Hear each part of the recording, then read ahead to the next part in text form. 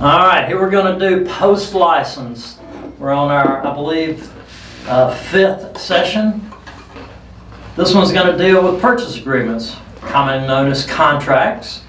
And the thing about contracts, the purchase agreements, is you've got to understand what each paragraph and each sentence in that paragraph means. Because if it's outside the contract, it doesn't exist.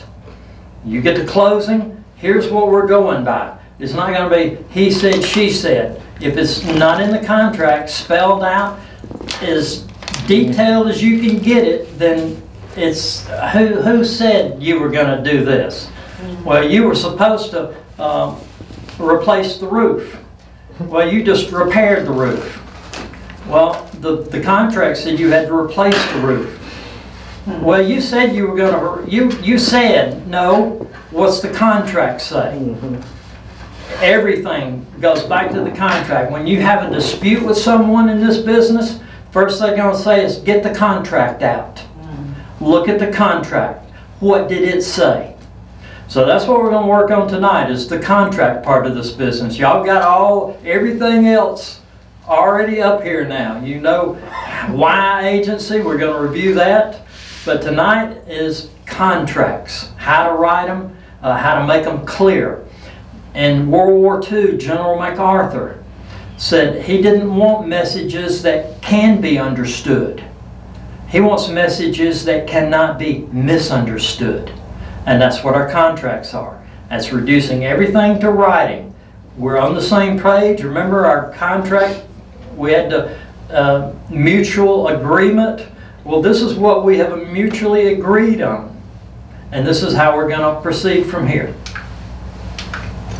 Our goals, we're going to be able to write. When we get through today, we're going to be able to write a clear contract.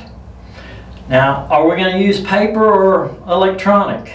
That's up to you. Depends on how you get the contract. I'm going to say half of them we get now are in DocuSign. It comes in, you open it, and it's got highlighted spots. I don't like that, because all I really have to do is find the yellow highlights and click, and we're done. Well, not necessarily. Sometimes companies will have their own contract, and you've got to stop and read every sentence and every paragraph. What did they change? Why did they not want to use the approved contract? So it's going to be up to you whether you decide to use paper or DocuSign. It's kind of up in the air now, but 5 years from now there probably won't be any more paper contracts. It's sweeping that fast. Y'all remember net sheets, closing statements, estimated cost? Well, we're going to do one of those along with our contract, because we're going to write a contract, and we're going to do all the things that we've got to do to make this contract valid. And we've got to talk about lenders, because just bottom line, folks, if you cannot get them approved, the sale's not going to happen. That's actually where you need to start. We're going to kind of jump over that and come back to it later on, but I'm going to tell you right now, don't even go meet them at a house if they don't have at least a pre-approval, pre-qualified. Some people use those interchangeably. If they're not qualified, they don't, well, I don't know what I can buy. Well, then let's don't waste our time, because they're ready to just jump in the car and say, oh, here's the one for me. Well, baby, it's only $300,000. Well, we only make $1,000 a week. Can they buy that house? Probably not. You need to get them to a lender and say, all right, lender, here are my numbers. What can I do? Just the outline of everything we're going to do. We're going to break the outline down here as we move on through this, but we're going to prepare. What do we got to do? What kind of stuff have we got to gather together before we even start writing the contract? Sometimes the other agents in this business, I'm guilty of it, everybody's guilty of it, not answering your phone. Oh, well, I want to see a house you've got listed. Well, if you can't get a hold of the agent, There's a broker number on that MLS listing as well. Call the broker and say, I can't get a hold of them. I guarantee you within just a couple of minutes, you'll be getting a phone call. So don't be, worried about, well, I don't want to go around and make them mad at me. No, because people are going to do it to you too. We're all busy. We got lives and we got other things going on. And some people just got a short little attention span, short little fuse. And if you don't answer them immediately, they go ballistic. So just be aware of those folks. So if you can't work with them, work around them. Well, where we get all this information too? If somebody wants you to write an offer for them, where do you start? Well, we're going to talk about that. How do we do comparables? We did, was it right 2 weeks ago, we did pricing property. Well, that's kind of where you need to start. What should I even offer for this property? Some people want to come in. Right now we're in a seller's market. Remember, there's not enough property on the market right now to meet demand. So the sellers have the upper hand. It's kind of funny. We put a property on the market last week for $170. Next day I got an offer on it for $151. That's not a real offer in this market. The seller said no. That's all he said, no. Now you got to go back to the other agent and say, well, give us a realistic offer. You do know this is a seller's market. That house is probably going to sell really close to 170. But you'd be surprised how many people just throw a low ball offer out to you and think, oh, well, they'll take it. They've got to take it. They've got these issues they're going to have to. No. So we're going to look at price and property a little too. All right, who you working for? When we get in this contract, you're going to find out it's the very first thing in the contract. Who are you working for? Who's working for whom? We're going to gather up all our stuff, what has sold, everything that we can gather up. The more information you have, the better prepared you are to defend your price. Contingencies, we just talked about electronic. I know we talked about the lender a little bit already, what they've got to do, how we've got to work with them. Oh, REOs, that means real estate owned, that's bank owned property, and foreclosures. There used to be, it was pretty simple. Pretty much everything went through one database and you could jump in there and get it. But now there's at least a half a dozen that I know of auction sites, and they've all got their own rules. Even now with HUD-owned properties, depends on which office you're working with. Here we've got Nashville or Atlanta. They got different rules they play by. So you've got to get in there and figure out, well, what do they want from you? Because they got real tight little timelines, and if you don't have your paperwork done in order by time, they'll just throw you away and move on to the next one. They got plenty of offers. They don't need your offer. They got plenty of them. Short sale, nothing short about a short sale except tempers. You're dealing with someone who is in trouble financially. They really don't want to deal. They just rather just put their head down and I hope all this goes away pretty soon. They still are calling the shots, but they're having to work through their lender who's got to approve the short sale. It's pretty involved with a short sale. Get with your broker on that. All right, here we are in our outline. Prepare our sales agreement. We've done a listing agreement. We've done a buyer's agency agreement.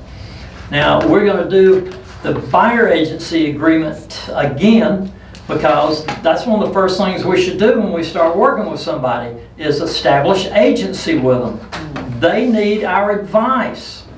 They don't know it a lot of times, but they really do need to listen to us. This is what we do. You're going to call the other agent. Well, nowadays I shouldn't say call the other agent. You go through showing time to set up pretty much everything now. There's a little button on the MLS that says showing time. You click on it, brings up a calendar, and you say, okay, tomorrow at 2. Click. and it'll give you a message. You'll get a confirmation. And then sometimes immediately, sometimes it may be an hour or the next day. But you'll get a confirmation from that other agent. Yeah, go show. Here's instructions. There's a cat, or don't do this. Turn off the lights. Some of them just got little details they want to. And this is something people have quit doing, is leaving cards when you show a listing. When you go in someone's property, you leave one of your business cards on the kitchen counter. That's kind of the common place to put it. On the back of it, write when you were there. Tuesday at 2, and leave it there, because if there's 3 more people that come in that property and then now something's happened to something in the property, well, I was here, there were 3 more people here after me, they didn't report anything wrong. So cover your assets. Don't get in trouble in this business. It's so easy, so easy. You're going to start gathering up information. When was this house built? Remember our lead-based paint date? Remember when that was? 78. Well, if you know this house is built in 55, I need to be dealing with lead-based paint disclosures. We're going to get into a printout on an MLS sheet and the information that we can get off there. We're going to look at tax records where we get information from there, and we'll pull all this together along with the comparables that we've looked up, what has sold, what has not sold. Those two give you kind of upper and lower limits. If it didn't sell, that price was probably too high. If it did sell, that's an exact number that the appraiser is going to use. That's really kind of where you need to be, because if you get a contract on it that's way above just because they didn't have an agent that helped them do the contract, then it's not going to appraise for that. And if it doesn't appraise for that, what are they going to do? We're going to talk about appraisals and how you can talk with the appraiser and before. You don't wait till after you get the appraisal and say, well, didn't you look at this one over here? No, there's what's called an appraisal package. You can send this along with the appraiser. Here's what we used as comparables. This one was 2 doors away, sold 1 month ago. It's exactly like this house. You want to make sure they get that one in the appraisal, because he may miss that one for some reason. He's doing 2, maybe 3 a day. Yeah, pretty busy. I would bet it probably takes at least 6 hours to do an appraisal.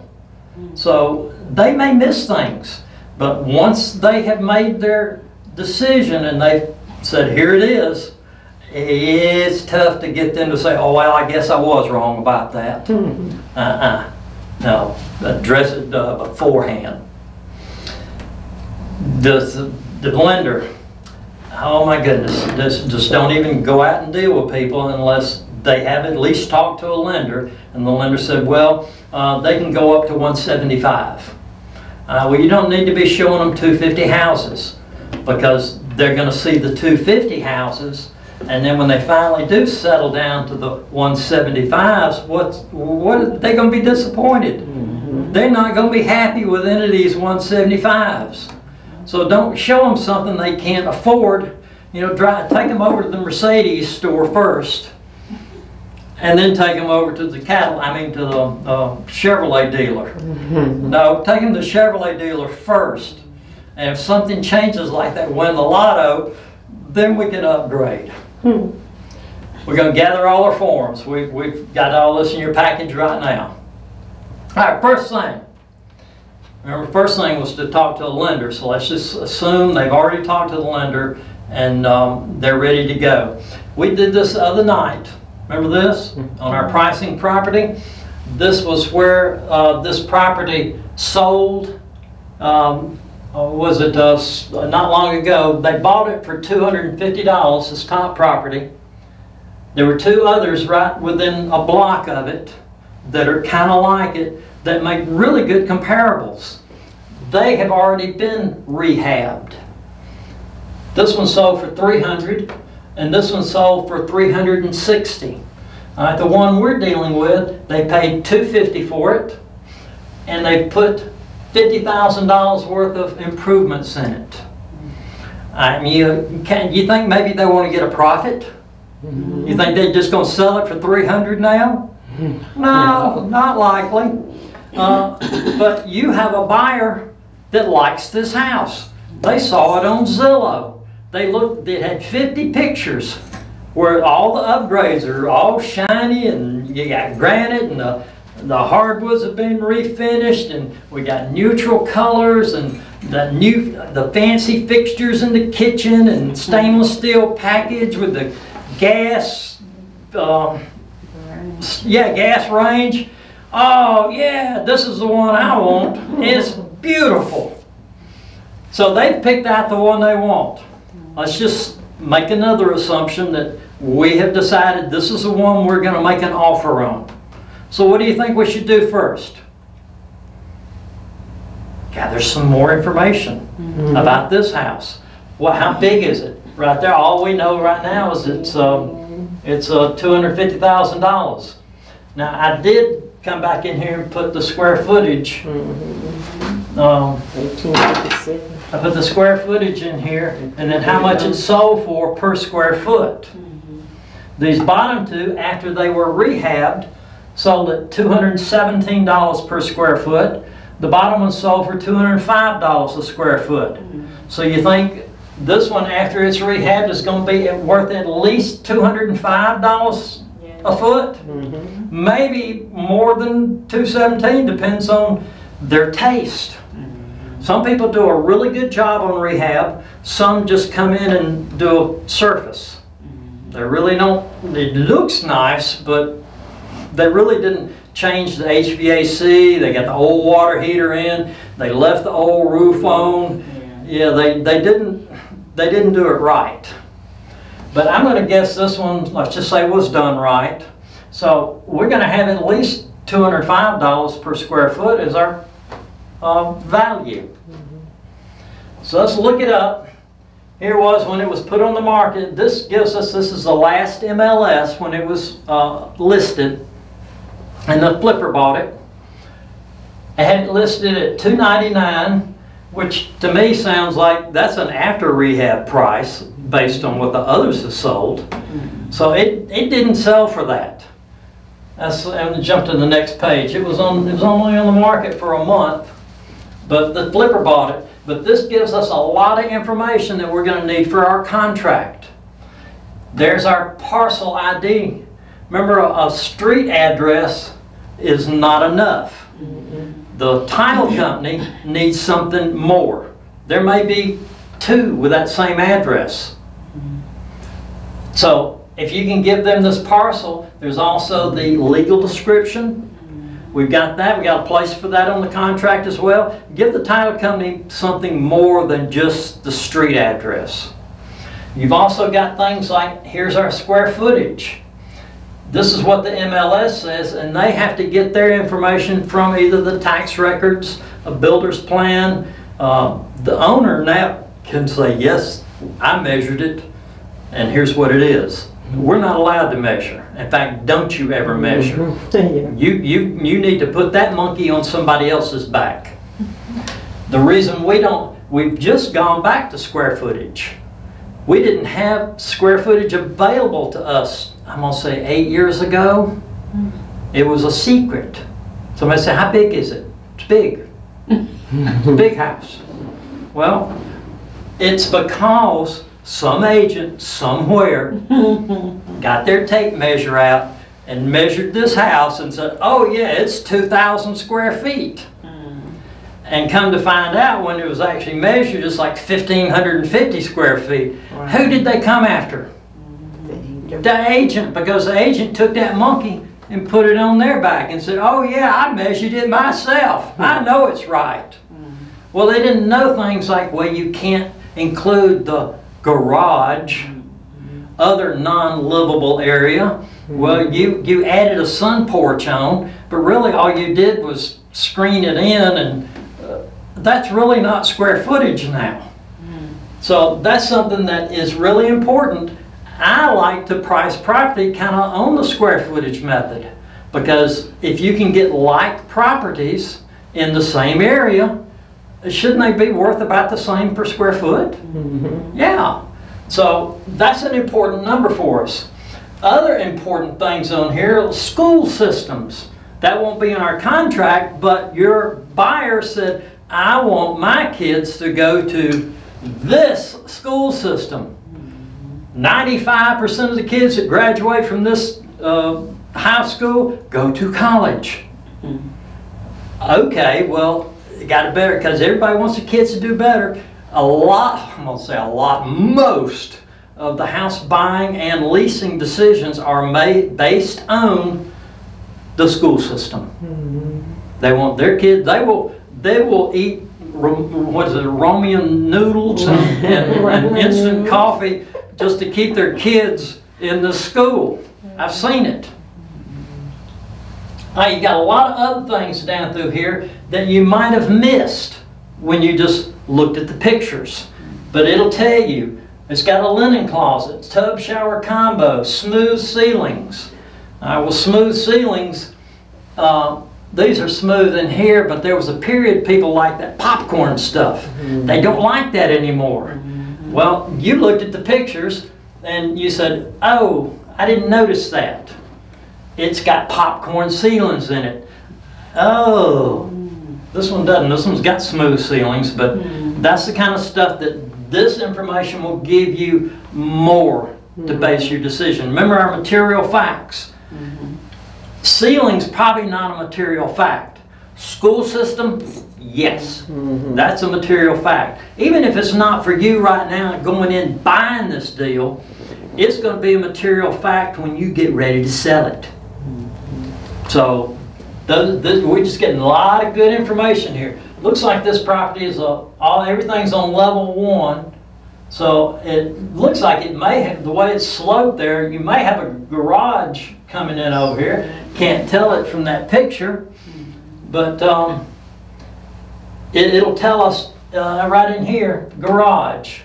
Parking has got, I don't see any. Doesn't say anything about it. But then here we got driveway parking and parking main level. Alright, so maybe we could pull our pictures up and look at that a little more.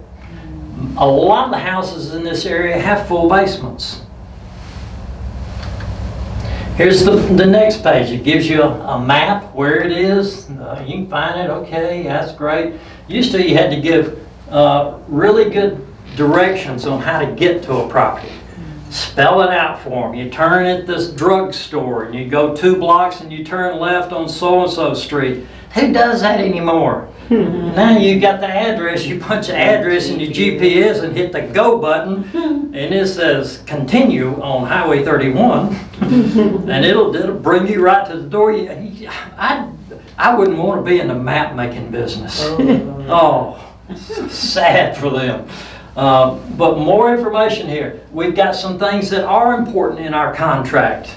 We've got condo fees, association fees. That's our homeowners association. Who manages the association? The closing attorney or the title agent is going to call them to make sure if there's an HOA association that you have been paying your HOA fees. Remember, that is a lien. And the properties are not going to change hands until that's cleared off. This being in the city, you won't have garbage fees or library fees or fire fees, but you don't know that just because where it is on the map. Because a lot of these cities, they came to be, and then as they grew, the new people didn't want to be in the city. They wanted to be in the county because they wouldn't have the extra taxes. So you've got to look at that stuff and say, okay, wow, it's got what's that, a fire fee? Well, that's a pretty good indication that it's not in the city. It's in an unincorporated, or it could be incorporated, but it's not covered by the city's taxes to do your fire.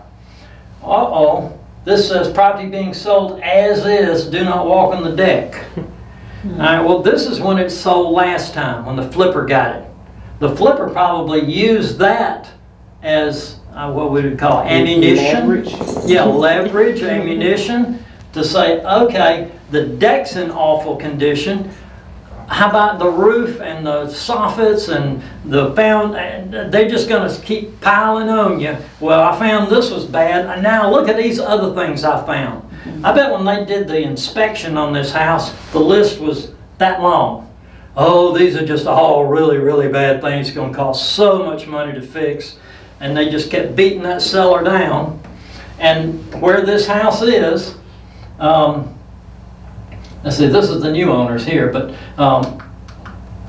where it is in this area,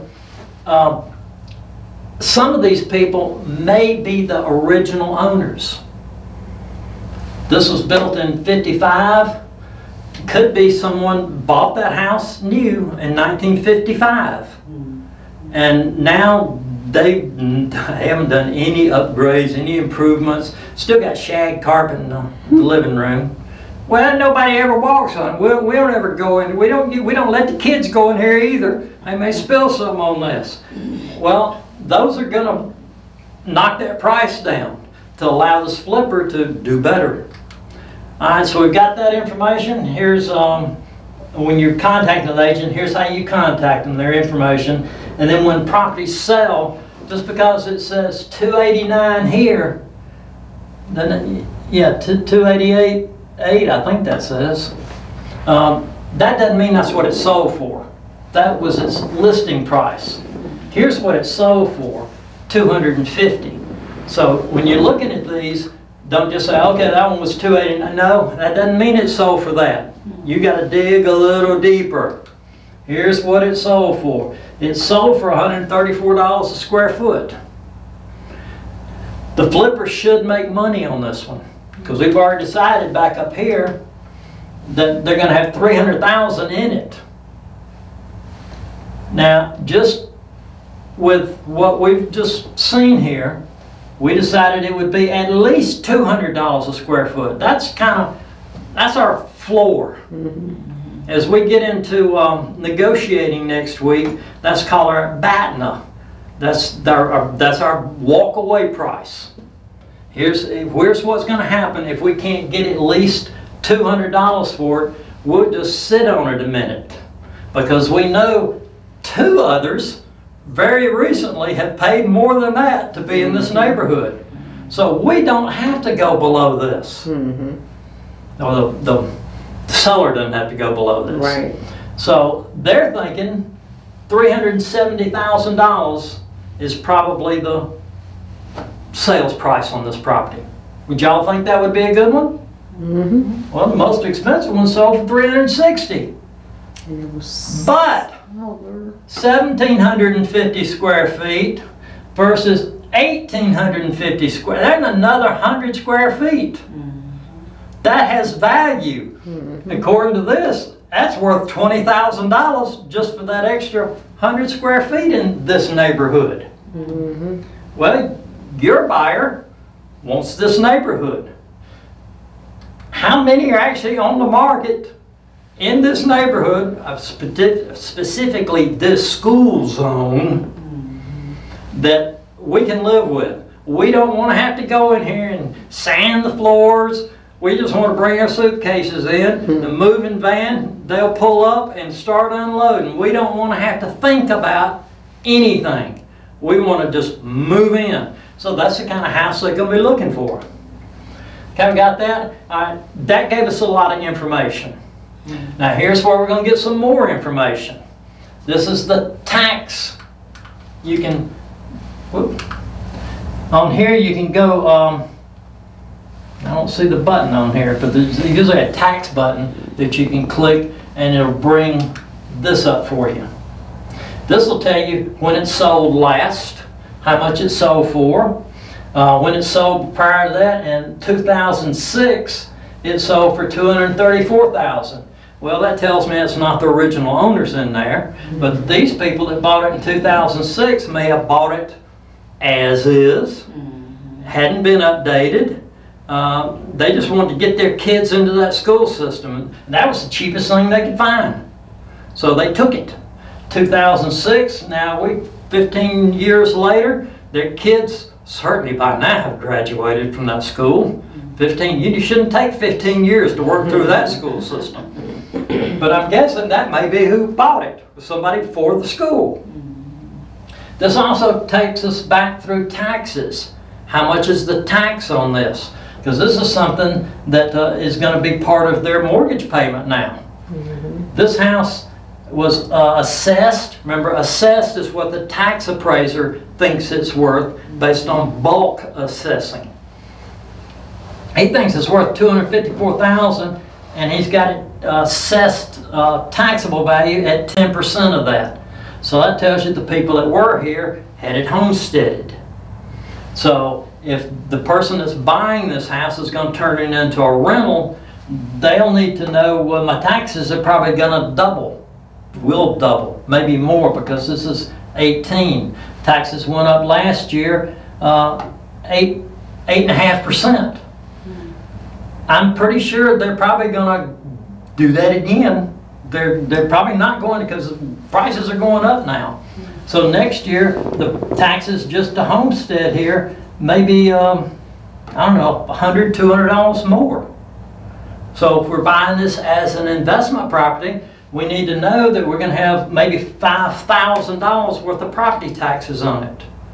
We need to think about that when we're doing our return on investment calculations. Okay, more tells you, here we go, it was built in 1954. One of the first things we need to get in our little package is a lead-based paint form. Sometimes you will have this deed, this document. You can click on it and it will open up and you'll have the lead-based paint. You'll have other documents that they want you to have. There may be a survey on there for you. Could be the Homeowners Association rules and regulations, the CC&Rs. That's where you'll find that kind of information. The history button will be the history button will be kind of like this, except it'll have where it sold last. That will be longer. It'll bring up your history. When it was put on the market, how much, when they dropped it. It'll tell you, you know, pretty much everything you need to know about what's been going on with this house. You see, one time it was on the market for 300 days before they finally canceled it. I mean, you got to wonder, why? What do y'all think it was? Price! Of course, that's the first thing you should think. Price! It's been on the market for 3 months. It's price! In this market, it shouldn't be on the market for over a week before you get your first offer. Okay, we got all these other things. It's got a fireplace, yes. Down here, this is something that's important nowadays. Going to be more important during your careers. Is it in a floodplain? And we looked up a floodplain one night, and you know, right around here, we're kind of a little high spot here, but you don't have to get too far away from here, and you're in a low spot. You're near the Cahaba River or one of the feeder branches into it. That floods. Remember the cars floating around on Highway 31 here a couple of years ago. That's more important now. This one is got an X. That means it's outside a flood zone. So you don't have to worry about that too much. But if it's in a flood zone or up near a flood zone, well, if it's near a flood zone now, chances are it's going to be in a flood zone not long from now. So keep that in mind because you're advising. Remember, you agency with them. We haven't done that form yet, but we're headed there. All right, so we got a lot of information now. This is where we actually search for the information. So on MLS we did sold, and we were just looking for single family homes, and we did a radius map. We put the address in and went out to maybe a half a mile. Probably didn't need to go a half a mile there. A third of a mile might have been okay, but a half a mile is a good radius for you. And once you have those 3 pieces of information, you hit search. Oh, we did status too. You don't want to go back over a year. you got a piece of property that sold in 2006, that number doesn't mean a thing now. No, nothing. So that gave us this other search right here. This is everything that sold. Says there's 20 properties that sold in that little box that we just built. We can go down through here and say, okay, yeah, the best. Ooh, there's one right there on the same street, real near it. Sold for $360. Well, that's one we already had in our little list. So we're pretty comfortable with these bigger numbers. And there's, I brought that back up. These are the ones that are active right now. So remember, we just got our solds. That gives us, here's what someone wrote a check for. Active is the seller's pie in the sky number. It's not going to sell for more than this. And it's funny, all sellers, shouldn't say all, I'm going to say most sellers, when you tell them, all right, this property is going to sell for, we decided this one was going to sell for $370. That's a kind of our walk away. We're not taking anything less than that. If it's going to sell for $370, what do you think they're going to want to price it? Come on, y'all are 10 weeks into this. $369. $369? Yeah, that's acceptable. If you're in a good market, tight market, and you got yours priced correctly, $369 would probably be a really good list price for it. What do you think the seller's going to want you to put it for? $379. $379, $389. Then why don't we just go to $399 and see what happens? That's what they do. Let's just see what happens. I don't care how much time you got to put in it or how many times you got to show it. See if you can get $399. There's a saying in investments, the bigger fool theory. That's what investments are based on, the bigger fool theory. There's somebody more foolish than me that's going to pay more. So let's just throw our line out there and put some pretty bait on it and just see if we catch one. And then they'll come back and they'll say, well, if it hasn't sold at $399 in a month, let's lower it. Well, what would you like me to lower it to? Well, $398. This is where we got to get into our counseling session. Because the longer it stays on the market, the lower it's going to sell for. People are going to say, what's wrong with it? And especially one that goes under contract a couple of times and then falls off. What happened? Their first thought is the inspection came back. Not only was they didn't replace that deck. So here are our pie in the sky numbers for 3 properties. I don't know how far away from those that one is, but don't have the square footage here either, but 324, 344, and 369. This is your competition. Because when you put yours on the market, and what we say we're going to do, 369, and don't leave off that 9. Not just 369, but 369.9. That's another $1,000 of the seller's money. That could be what makes it, because once you get into the negotiations, sometimes it'll be $1,000 that'll kill the deal. So we've got these actives, that's our competition. And they've been on the market, 168, 131, 38 days. Okay, all built about that same, well, that was a little newer. This one, 1978, we don't need a lead-based paint on this one because it was built in 78. Unless it was built January the 1st before midnight. Okay, I told you we were going to talk about the lender. There are lots and lots of places for your customer who is now your client. Well, not yet because we haven't done that form. But first thing you need to ask somebody is, are you working with another agent? That's the first thing you need to ask them, because if they're working with another agent, you need to just kind of back off and let them work with their agent. Their agent may not be giving them the service they want, and they called you, or your sign was in the yard and somebody called you off your sign. So I'm calling you about the Vestview Lane. Okay, are you working with an agent? Yes, I am. Okay, I'll give you the basics on it. It's this much and this many bedrooms, this big, but have your agent call me and set up an appointment. Well, I can't get a hold of them. Well, we got more problems here. But as long as they've got an agency relationship with someone else, you need to stay out of it. That they will actually take your license if you try to get in there and push that other agent out of the way to substitute a contract that you benefit from. Remember that? Pre-license? That was a test question. So, next question you're going to ask them is what? Have you talked to a lender? Well, there are plenty of lenders out there. The internet now, you don't even have to go to Wells Fargo. You just go on their website, sign on and apply. Oh, a new cut, that's me. Click.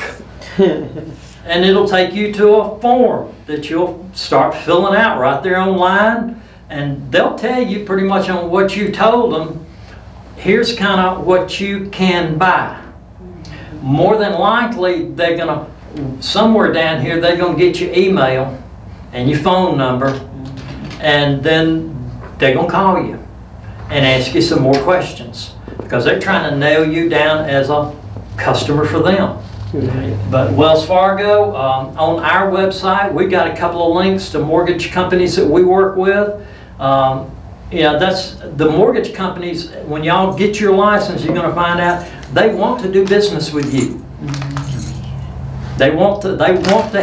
This is with Wells Fargo, but there are lots of them. They're going to. When you get your license, they're going to start contacting you. They'll send you emails. Hey, how can we help you? Here's our special deal. They want you to refer business to them. That's how they get business. They don't just call people out of the blue and say, hey, do you want a mortgage? No, they've got to work through people that know who needs a mortgage. So, just the internet. You got them, you've got, let's see, why are they, oh, pre-approval, pre-qualified. If they're not qualified, you don't need to be dealing with them. They filed bankruptcy last year. Well, it's going to be another year at least before they can do anything. Well, my credit score is 650. Well, they're going to have a problem. We're going to look at that in a minute, but they're going to have a problem getting a mortgage at 650. You probably need to be dealing with a mortgage company that will help them. Help them fix their credit. These guys, these mortgage companies know what you need to do to get your credit up. You really need to get it up to around 720 to get a good rate. But knowing how much you can borrow before you get to this contract and we start writing, all right, well, here's what we're offering. But, you know, we're going to have an FHA loan because we won't have any money to put down. You know, there's a little red flag right there. They're probably going to want you to pay their closing cost and maybe pay something to this. Maybe the seller hold a second mortgage. Little things will pop up. But you need to know where they are before you start working with them. So we're ready to go with our contract. We have Mr. Good Credit. That's a good person to have, Mr. Good Credit. He's qualified for a conventional mortgage loan for $350,000 based on our preliminary review of the information provided. They're always going to qualify. This does not guarantee they're going to be approved, but just what they told us over the phone or filled out on the application, we think they can qualify just right off for a $350,000 conventional loan. So if they can qualify for that, is that where we should be looking at $350,000 houses? Because this is conventional. We probably need to be looking somewhere around 4. Because they're going to put 20% down. to get down, and then that'll be their loan amount. So Mr. Good Credit, not only he's got good credit, but he's got some cash. Maybe $40,000, $50,000. He may have $100,000 in cash. You don't know these things. The mortgage company's not going to share that kind of private, confidential information with you. This is what they're going to give you. They're qualified for this. Now, this is a little game they play too. Mr. Good Credit went to the mortgage company and said, well, I know I can qualify for a $500,000 loan, but I don't want the seller to know that. Here's where I'm looking that I want to end up. So you know I can qualify for a $500,000 loan, but I want you to write the letter saying that I'll qualify for $350,000. It's just a little game they play. But they're not going the other way. He qualifies for a $200,000 loan. Wells Fargo is not going to write this letter saying they're qualified for $350,000. Buyer consultation. All right, we've talked to them on the phone. They called you off. Let's just say they called you off the sign and said, "I'm interested in your listing there on Vestiview Lane. Can you tell me more about it?" And your first question was, "Are you working with an agent?" And they said, "No, we just started looking." "Have you talked to a lender?" "Yes, we're one of we got an account at Wells Fargo, so we just started there." And they said, "Yeah, we could go up to $350,000 on a conventional loan." And you say, "Yes, yes, got somebody qualified for $350,000. So what should you do next? Our consultation is where we're going. We got the two important questions answered. They're not working with anybody else, and they've already talked to a lender. So now, we don't know what their level of expertise is on buying a house. All we know is they've called us about one that we have listed. So our buyer consultation, got a link to it here, but I printed it out. These are the things that we need to bring them into the office. Sit them down. Two reasons here. I'm going to go to the first one. Your safety. Real estate agents are really vulnerable to being robbed and kidnapped and worse. So if you just go meet somebody at a property, you've got a higher chance of something bad happening to you. But if you will bring them into the office, sit them down at the conference table and say, "There's some things we'd like to go over." First thing, home inspection. Ask them, "Have you ever had a home inspection before?" And they say, "No, this is we haven't bought a house in 20 years, but no, they weren't doing them 20 years ago." So you need to explain to them what a home inspection is, what it covers, what it doesn't cover. They've never had one. They don't know. How about home warranty? Well, isn't that the same as a home inspection? No. They probably, if they bought theirs 20 years ago, they don't know what a home warranty is. So we need to talk about a home warranty, what it covers, what it doesn't cover. Contract deadlines. Our new contract has time of the essence written into it. That means that time is carved in stone. If you miss a date, a deadline, you've lost the rights to come back and claim that. As is, what does that mean? We're in working order.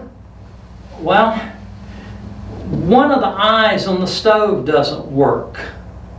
Does that mean the stove is not in working order? No, not necessarily. 3 of them work just fine. The oven works just fine. You just got one eye that doesn't work. You know they sell those at Walmart?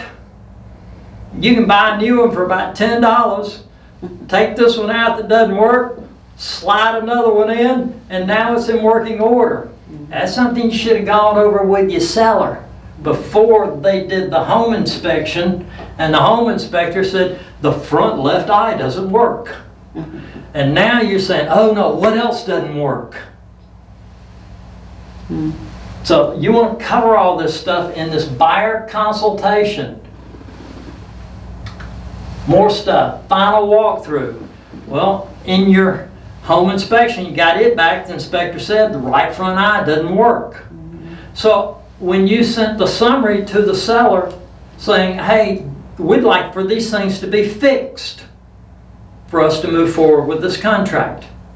And one of them is going to be the eye, front left eye on the stove. Replace it. They may say replace the stove. Well, then we're going to get back in negotiating mode and say we will repair that stove. But chances are this house that we're dealing with has all new appliances in it. But if it was just a regular sale, that would be something that you would check on your final walkthrough. On your way to closing, you're going to go to the house and say, okay, let's just check and make sure it's just like it was when we bought it. Okay? Oh, the eye works now. Oh, that's so much better. Check that off the list. You're checking for the things you told or asked them to do. Professional vendors, we don't guarantee any of these folks. We've already talked about mortgage brokers. We may refer you to a mortgage broker. We may refer you to a home inspector, title companies. We don't have a dog in that fight. We're not getting kickbacks, rebates. That's not allowed. We're doing it just because we know this inspector. He's done 100 inspections for us. He's really good on the days he shows up sober. Uh-oh. Well, today may not have been his day. So you're not guaranteeing them. You're just saying we've used them. They did good work for us. But don't ever say, oh, they'll always do the perfect job. Mold. Uh-oh. 20 years ago, when these people bought their last house, mold was called mildew. I smell that. It smells like mildew. Well, just get some Clorox and wipe it down. Everything's good. Well, now it may not be. Chinese drywall, more of that. Megan's Law. Remember, none of these are we responsible for discovering. If it's there, mold, the inspector may find it. Or when you walked in, you may say, that smells like mold. I've got an allergy to mold. My head's going to swell up if we stay in here any longer. Uh-oh. Well, you've been in there 10 times and you never smelled it. It may just be mildew because it's been closed up for 2 months. And the air, the utilities were turned off. I'm not getting circulation. So it may just be mildew. But you need to talk to your buyer at the consultation. Here's some of the things we may have to deal with, and here's how we deal with them. Wood infestation, that's a report that the termite guy will do. The mortgage company may require it. Survey, very rarely do they require a survey. But the title search, that's one of the things that the title company is not looking at. They don't go to the property and see the neighbor's garage is built on your property. So if you're showing this property and you see something new, a new fence, a new garage in your neighbor's house, you see those kind of things, you may want a survey. Square footage, we talked about that already. There are sources to get it. Sewer and septic tank. Do they know what the difference in a sewer and a septic tank is? These are things you're talking to your buyer about that are important. If it's got a septic tank, one of the things that I'm going to write in the contract is septic system must be inspected and cleaned. That's going to cost the seller $350, $400 to have that done. But we're not going to move forward until that is done. You don't know how many families have lived in this house, how many kids, how many people lived in here for the last 20 years. And they've never cleaned it out in 20 years? whoa, this thing, whoa, I absolutely want it checked. Varmint infestation. Varmints? Says rodents, reptiles, animals, insects, reptiles. We had a rental property out on this by a lake, and they were always having snakes. And they would get under this house. And one day the HVAC went over to do something there, and he told the tenant, there's snakes under the house. I bet they're in the walls too. Oh no! Caused us some issues. But if they're reptiles, animals, insects, someone needs to go ahead and get this taken care of before somebody finds it. Stigmatized properties. We've talked about those in pre-license. Alabama does not have a law addressing stigmatized properties. But if it is, there was a murder-suicide here 2 years ago, the neighbors are going to tell your buyers. You want to talk to the seller about this up front, saying this is probably a material issue to many people.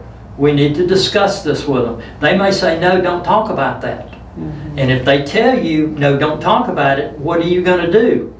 No, I'm not talking about it. If they ask you a direct question, I heard there was a murder-suicide in here 2 years ago.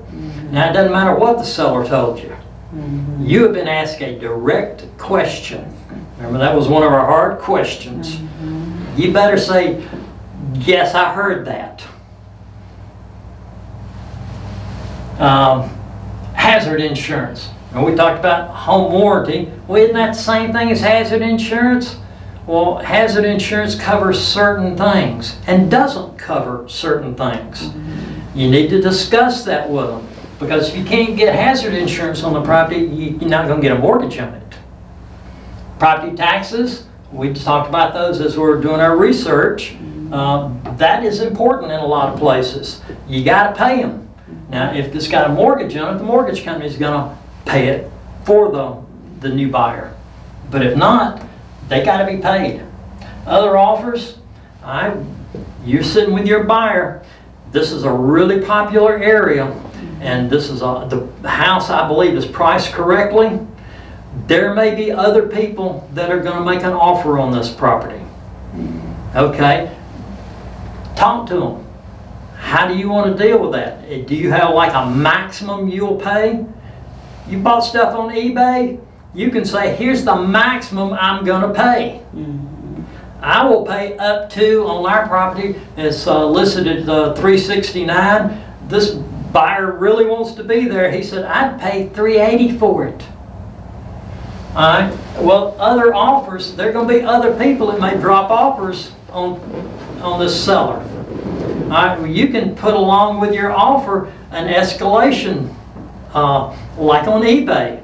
If there is another legitimate offer on this property, we will best it by $1,000.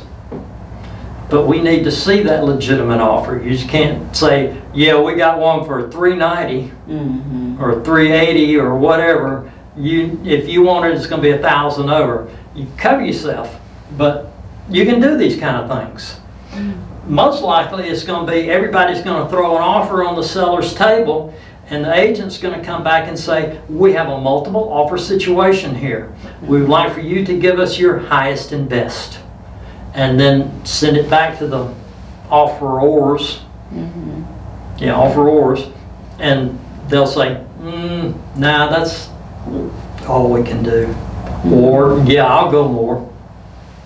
Let them know how it works. Earnest money, some of them don't understand. Well, I'm writing you an earnest money check for $1,000. Who gets this money? You don't want to say, well, it's going to be part of my commission. You say, no, it's going to be held in trust in an escrow account until the sale closes, and then it'll show up as a credit for you. That's important. You need to cover these things before you go and look at a property. And they don't know what a flood zone is. They don't know what they don't know. It's your job as their agent, and that's where we're going next. well, it looks like we're going to seller disclosure next. There is no seller disclosure form in Alabama. The Real Estate Commission has one on their website if you want to use it.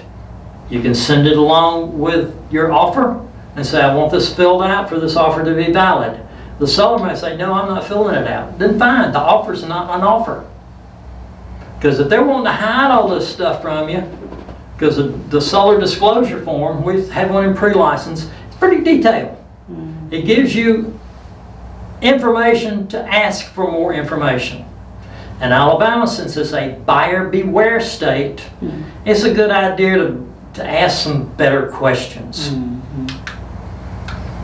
Remember our caveat emptor, buyer beware. This is the buyer, unless the buyer knows of health and safety issues, they don't have to tell you anything else. Yeah, the roof's got a leak. Yeah, I know the roof's got a leak, but unless you find it, these are the things that you have to ask. Caveat emptor doesn't apply to these things. We know this in pre-license. You've already been tested on this. Now you get out in the real world, you really get tested on it. They'll say, tell me about the neighbors. No, don't know anything about the neighbors. The property we're looking at is built in 1955. So we need to produce this. Hopefully the listing agent, well, you're the listing agent. You got the seller to sign one of these. The seller's pretty much always going to say, no, I don't know anything about lead-based paint. I don't have any records of it. Then they've got 10 days to do their own lead-based paint analysis. You've also got to give them a pamphlet, lead and protect your family from lead in your home. Got to give this to them. And you initially say, and you talk to them about lead-based paint, they initially say, yeah, you gave me the pamphlet. Gave me the form. Everything's good. I know about lead-based paint. It's a bad thing. So if they've got small children, you really want to talk about this a little more. Make sure they understand the risk. Okay, we've got that far. Let's take a quick break here for about 5 minutes. All right, back from our little quick break. You've got a new pack of papers there. Okay. That is the checklist. Because when you're dealing with somebody, you got a lot of things you've got to do. Some things you've got to have in the file. Some things you get from other people. But as you work through it, this checklist, you can keep track of all of it. Like the other agent. You won't have another agent on this one because you're the listing agent. But you've got to have things like the RECAD. The listing agreement, you had that. You're going to have in the file. Buyer agency, we're going to do one of those. And we'll just walk down through here and make sure we got everything done. Down at the bottom, last thing is the closing statement. And then you turn that in with your package. Oops. Here's where you started. You brought them into the office. You did that buyer consultation. And you say, I am a real estate agent. Alabama law requires me to give you this form. This is not a contract. This is just a disclosure statement to tell you that I have responsibilities and you have rights. Here they are. We are going to be working together either in two different ways. You have the listing on this property, so you have single agency with your seller client. Now, you've got the choice now, or actually the person that's sitting at the table with you, they're going to decide whether they want you to just fill out the paperwork for them. If so, you're going to stay as a transaction broker with them. It means you have no agency duties to them. Chances are they're going to say, well, you know, it's been 20 years since we bought a house. We really need some guidance on this. That's where you're going to go to limited consensual dual agent. Alabama's one of the few states you can do this. But here in your listing package, when you listed the house, you told the seller in your consultation with them, we may have the buyer. And if we do, well, maybe go to this dual agency. Are you comfortable with that? And you explain it to them how we keep the wall up. We don't tell either one of you anything that will hurt the other. So let's just say we're going to probably be dual agent with them. Okay. But you've given them the form and you explained it to them.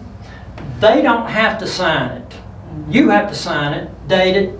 But since we're sitting there with them and this is the first time we've talked to them, it's not a good idea to shove this in front of them and say sign it before they understand what it is. It's just an acknowledgement.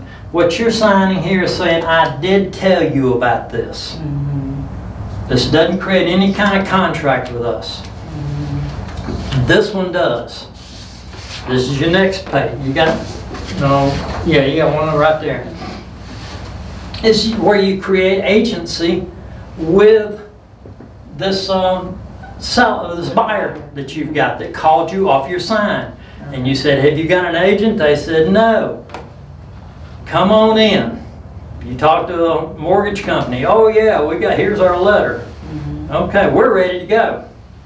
All right. For me to represent you as your agent and give you the advice that you're asking me to give you, this is what we have to do. We have to create this form that gives me the right to advise you.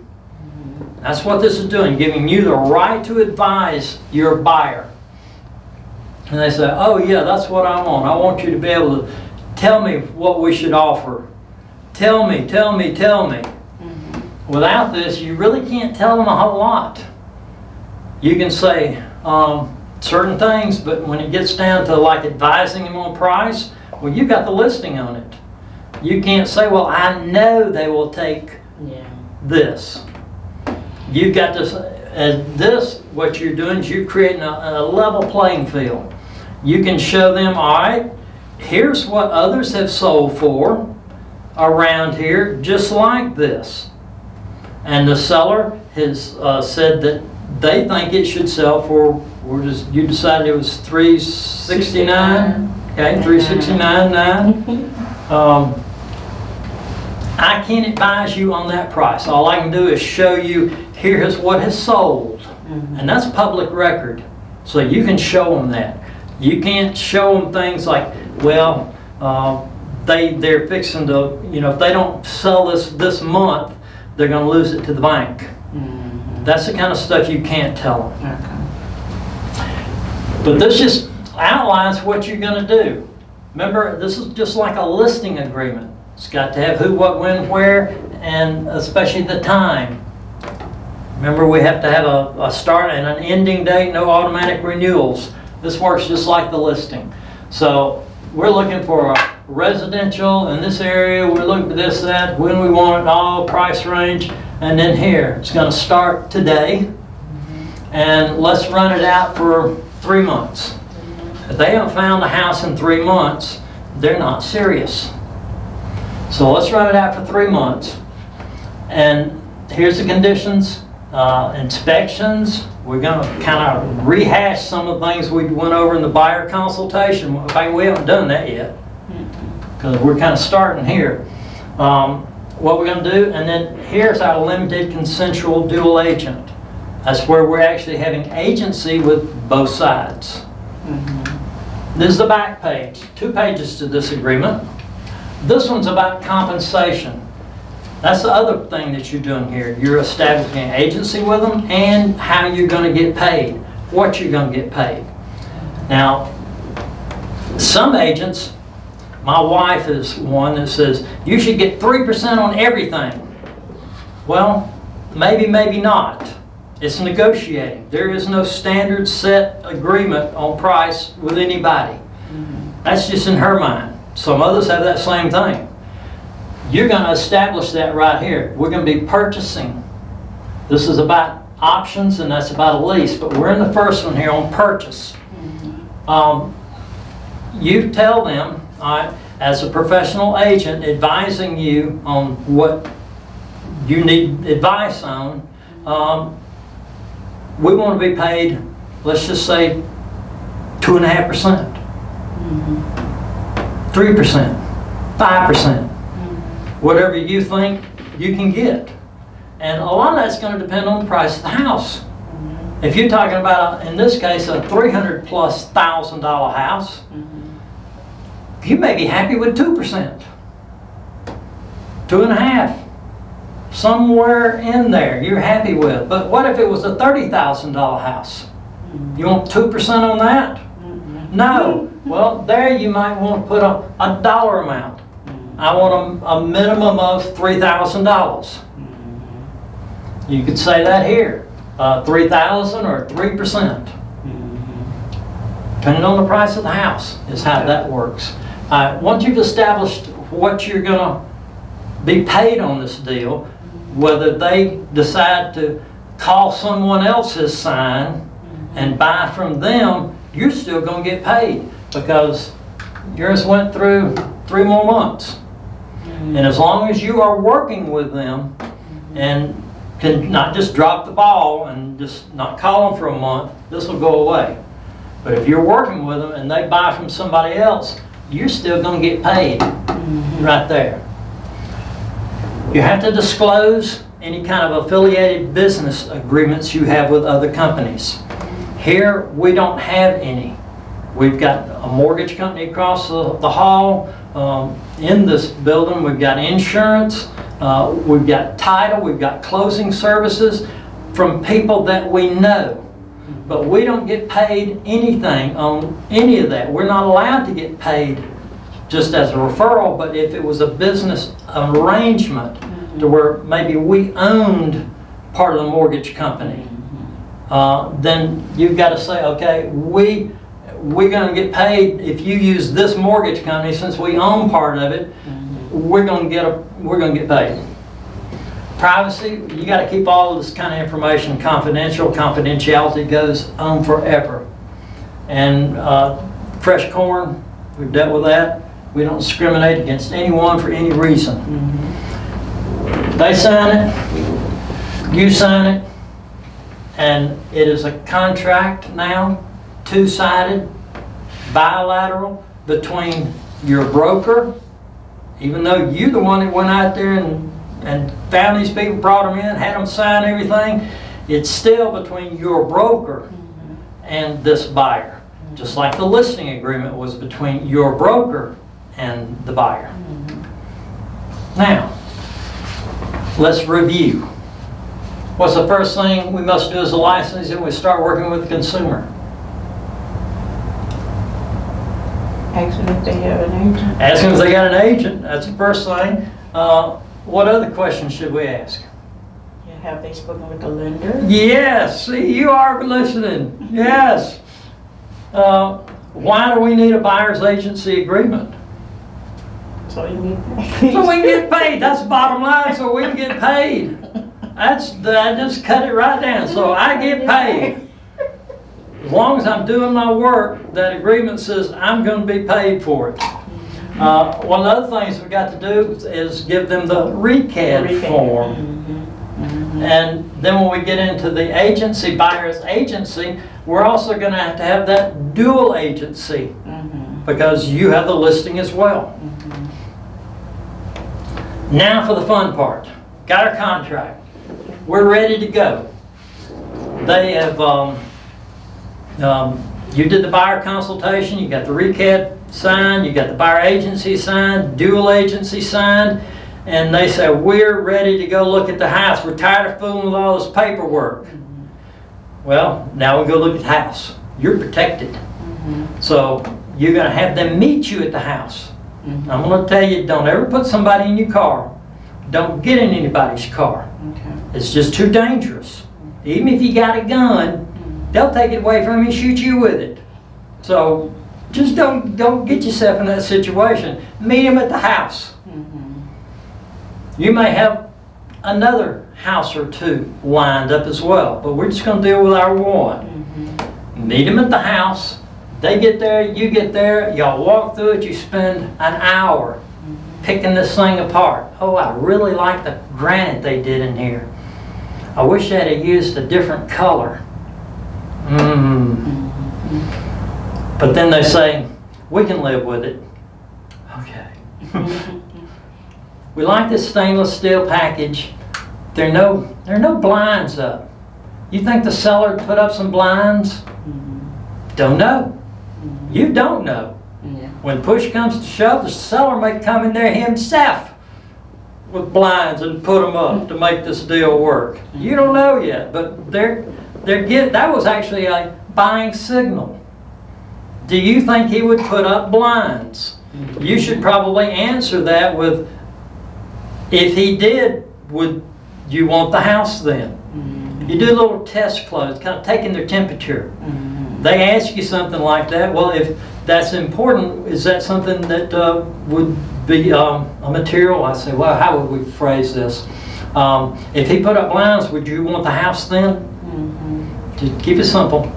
And that's a yeah, and some other things, but that's okay. Doesn't matter. They're walking down a path with you now. You're getting little yeses. Yes, oh, I like the granite. Oh, yes, I love the stainless steel. Oh, it's a side-by-side with, well, I've never had one with water in the... Okay, good. You're upgrading. So, here's where we're going to start. This is the first page. This has 11 pages to it. This just outlines what we're dealing with. We're going to have the address here, but we remember also that's not a significant for the surveyor to find it. Legal description, we had a little short one here, and we also had the parcel ID number. That was in the information we had. So we can put that. This is undersigned buyers. I never ever write their names here. Okay. I have them write their names. Spell it, print it, and copybook. Simple, clear letters, because the attorney is going to use whatever you wrote right here. And if he can't tell the difference between your E and a C, everything stops and we got to redo the paperwork. That may be, they may stop it because you may have a judgment against you under E, but they ran it under C. So now we got a bigger issue. So have them write their name here clearly. Copybook. Don't write it out in beautiful cursive. Copybook. That means how you wrote it in the 5th grade. Every letter is perfectly formed, easy to read. Same thing with the sellers. You have them, when you send this to them, you say print your name here as it is on the deed. You may have it on the deed, and you may fill this out in DocuSign. And if you've got the deed and you know why their names are spelled, you can go ahead and put that in. But you don't know the buyers yet. This is today's date. This is when we started working on this. That's not going to be the finalized date. Finalized date's very bottom of page 11, where it says we are all in agreement. This is when the clock starts on our inspections, financing, any other thing that's got a timeline on it starts there, not here. Okay, we got that down. This used to be down on page 2 or 3. Wasn't that important? But apparently they had a change of heart. This is really important now because this is number 1. First thing we're going to deal with, who is working for whom? You put the listing company, which you're going to be the listing company, you would put that there, and you are an agent of the seller, agent of the buyer, an agent of both seller and buyer, limited consensual dual agency, or transaction broker. All right, well, I've got both sides, so I'm going to have to click Agent of both. You're going to have to do the same thing over here. You're the selling company, and you're going to be both. Had they said, no, I don't need your help, I just need for you to fill out the paperwork for me, then you wouldn't need dual agency. You would be agent of seller and selling company, transaction, assisting the buyer. Be clear on that, because both of them have got the initial here. There are lots of places for them to initial. Now, total price. The listing price on this property is how much? $369.9. Your buyer has looked at some others around here, and he's good with that. He thinks it's a little on the high side because the last one that sold around here sold for $360. Remember, you showed it to him, but it was 100 square feet less. He said, "What do you think I should offer?" Can you advise him on what he should offer? Not if you have dual agency. No, very good. You're going to say, since I am dual agency, I can't tell you what their bottom line is. I can't tell them what your top line is. I'd rather not know what your top line is. What would you like to offer? Now, if you're working with your buyer's just your agent and it's somebody else's listing, you're going to say, okay, here's probably what it's going to sell for. What would you like to offer? And they'll say, what do you think? And you'd say, well, I would probably, you know, nobody expects you to offer full price. It's just un-American. What would you like for me to write? And they may say $360. So let's just say they told you $360. So we got $360 now. Earnest money. If you're representing the seller, you want to ask for more. You're representing the buyer, you want to offer less. Here you are representing both. I would probably default back to, I would ask you to put at least $1,000 up as earnest money. If you put $500 up as earnest money, the seller's going to think you're not serious. Well, we had, I think, maybe 3 buyers just walk away in the last year from $500. They just changed their mind. You don't want them to change their mind. You want to work this thing on out. So I would say at least $1,000 to show that you are serious. And they'll probably say, okay.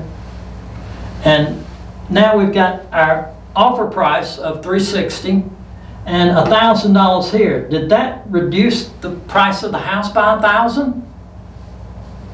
No. That confuses people. Buyers say, what happens to that money? I'm giving you $1,000 here, but it says I still got to pay $360. What gives with that? That's when you got to explain to them, which you should have done back in buyer consultation. We talked about earnest money. Here's how it works. If you got to explain it again, explain it again. You need to be on the same page. Now, how are we going to pay for this? Cash? Well, he's already told you I'm going to get a $350,000 conventional loan, or I can get. So it's probably not going to be cash. Financing? Yeah, it's going to be a financing. So you're going to click that or either put an X on it. And we know his is going to be conventional, so we're going to put a conventional here. Now, if we have to change this later on because he's decided he doesn't want a conventional, he wants to use his VA eligibility, then we're going to have to come back with what kind of form? An amendment. Okay. And we actually have to have an FHA addendum on top of that too, which should have been done when you originally did this, but you didn't know he was going to do it then. But once the contract is written and it's an agreement, and you have to come back and change anything, it's got to be by mutual agreement. And you would have to say, we're changing the financing from conventional to VA. Maybe other kind of financing. Maybe the seller's going to want this. I mean, the buyer's going to want the seller to hold part of the mortgage. That's where you would put that in there because that's important. That's a term of the sale. And you could have, they're going to get a loan in the amount of. Usually don't put that on there, just percentage over here. If it's conventional, I put 80% here. They're going to get 80% conventional loan because that's where the private mortgage insurance would go away. So why would you get a conventional loan for 100%? where you got to pay all these extra fees. So probably going to be 80% here. You talk to them, you know what kind of loan they're going to get. You can get permission from the buyer that'll give to the mortgage company that will allow you to talk to the mortgage company. So if y'all got to work out things, we talked about financing one night, about how you can manipulate numbers, rates, discount points, all that we've already covered. Okay, that's our first page. Wasn't a whole lot going on there, but it's all important. So let's review first page. Where do we get the information for this purchase agreement? Tax record. We did. Where else?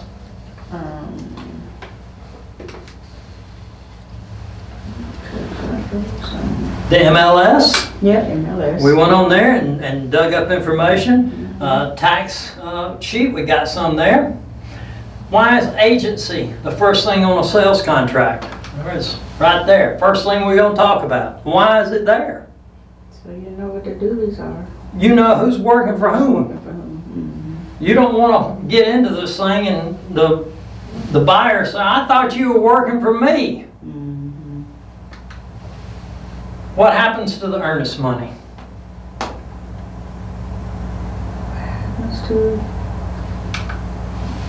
Got it right here. We got $1,000 worth of earnest money. What happened to it? it goes into a trust. Goes into a trust account. Shows up as a credit to the buyer. Page 2. This is where our finalized date, which is the very bottom of the last page, when we are in agreement now with this two-sided bilateral sales contract, purchase agreement, another name for it. That's when these dates start kicking in. The financing back here, it says financing shall apply within 7 days. Well, that's actually where that keeps going. Buyer will apply within 7 days. You may need more than that. It may say, I want 2 weeks, because I haven't talked to a mortgage company yet. And I want to talk to 2 or 3 of them before I make application with one of them. Because they have different fees. Need to shop. So we got that. Financing, remember we talked about if they change from conventional to VA? Well, that's where this is covered. No terms of the financing can be changed without written authorization of the seller. Other things are going on when you change financing. FHA, VA, that appraiser, he sees things wrong with the house, he's going to note them on his appraisal, and the appraisal is not valid until those things are fixed. That may cost the seller more money. So he needs to know that. Lender required repairs. We just talked about that. It may require repairs before that loan can be approved because the appraisal said these things have to be fixed. Loan closing costs. This used to be down, not even in the contract. It was just loan closing costs, but now it's loan closing costs and prepaid items. This is real critical here. Seller agrees to pay up to, and we've got different numbers on different types of financing. Number 1, the seller can pay up to 3% on a conventional loan and pay up to 6% on FHA loan, VA loan. So you can't put more than that number here. Pretty much every buyer is going to ask the seller to pay some closing costs, in addition to half the title and half the attorney. They're going to want them to pay more of their closing cost. That's when you'll come up with, how much can I ask them for and get away with? Well, you're representing both sides here. All you can do is explain how it works to the buyer. You can ask for this much. They'll say, okay, ask for it. Maybe we got $360,000. It's a conventional loan, so how much can we ask for? Up to 3%. So what is that? That's about $10,000 worth of closing costs. And $360,000, he could easily have $10,000 worth of closing costs to it. This also addresses prepaids. Let's just say we asked for $10,000 in closing costs. We could have written $10,000 here, or we could have said 3%. Either one. But what this does is says up to, what if your closing costs were only $8,000? But you still have to pay your homeowner's insurance, also known as hazard insurance, a year in advance. That's a prepaid. So you had $2,000 left over that you could have applied to your prepaids. So you always want to ask for more, or all you think you can get. That'll cover maybe part of their hazard insurance. So this it was being down in the big blank spot. You'd have to spell all this out. They've made it easy for us now. I want $10,000 toward purchase closing costs and prepaids, and that excludes the title and the attorney. There's still the seller's going to have to pay that based on what we'll find another page here. Okay, we got that. Closing and possession date. This is, time is of the essence. You want to have enough days in here to get it done. Let's just say it's the middle of the month. You're probably not going to get it closed by the end of this month, unless it's a cash deal. You could make it happen. I've seen them close in as little as 4 days. It was cash, they got right on the title, everything's cleared, everything's good. 4 days later, boom, it was done. But we got financing in here. Financing is going to take a month. VA, FHA, 6 weeks. So don't put yourself in a corner over here saying, well, I know you're getting a conventional loan. They're a little faster than FHA, VA, but I still would like to have enough cushion in here to where we can get it closed. So it's the middle of this month. Let's shoot for the end of next month as our closing date. So you'd put, you know, whatever month, the last working day, because just the 30th or 31st may be Saturday or Sunday or a holiday. So get your calendar out and look and say, okay, that's what we're shooting for. All this covers possession. Normally possession is at closing. If it's not going to be, address it here. Then everybody signs off on it, and then this kicks in. But it also comes back and says, if it doesn't happen, then we can renegotiate. Real estate closings, the seller wants to close, the buyer wants to close. If there's an issue, it's probably going to be something with title or the repairs or financing. The mortgage companies, they always want one more piece of paper. I just need more. I need to know, I need your bank statements from 2014. Okay, why? But just do what they ask. But you may have to come back and say, well, this didn't get done by this day. We need to extend this for a week, 2 weeks, whatever you've got to extend it for. Well, the seller doesn't have another contract laying on the table. They've got this one, it's good, they're happy with it, they're going to get their money, and they know you probably qualified. So they're most likely to say, okay, and let's move on. Now the finalized date we mentioned earlier, it's on the last page, down at the bottom. That's when these start kicking in. The inspection kicks in. You've got to have it inspected within so many days. So let's move to our next page, but before we do, let's review this one.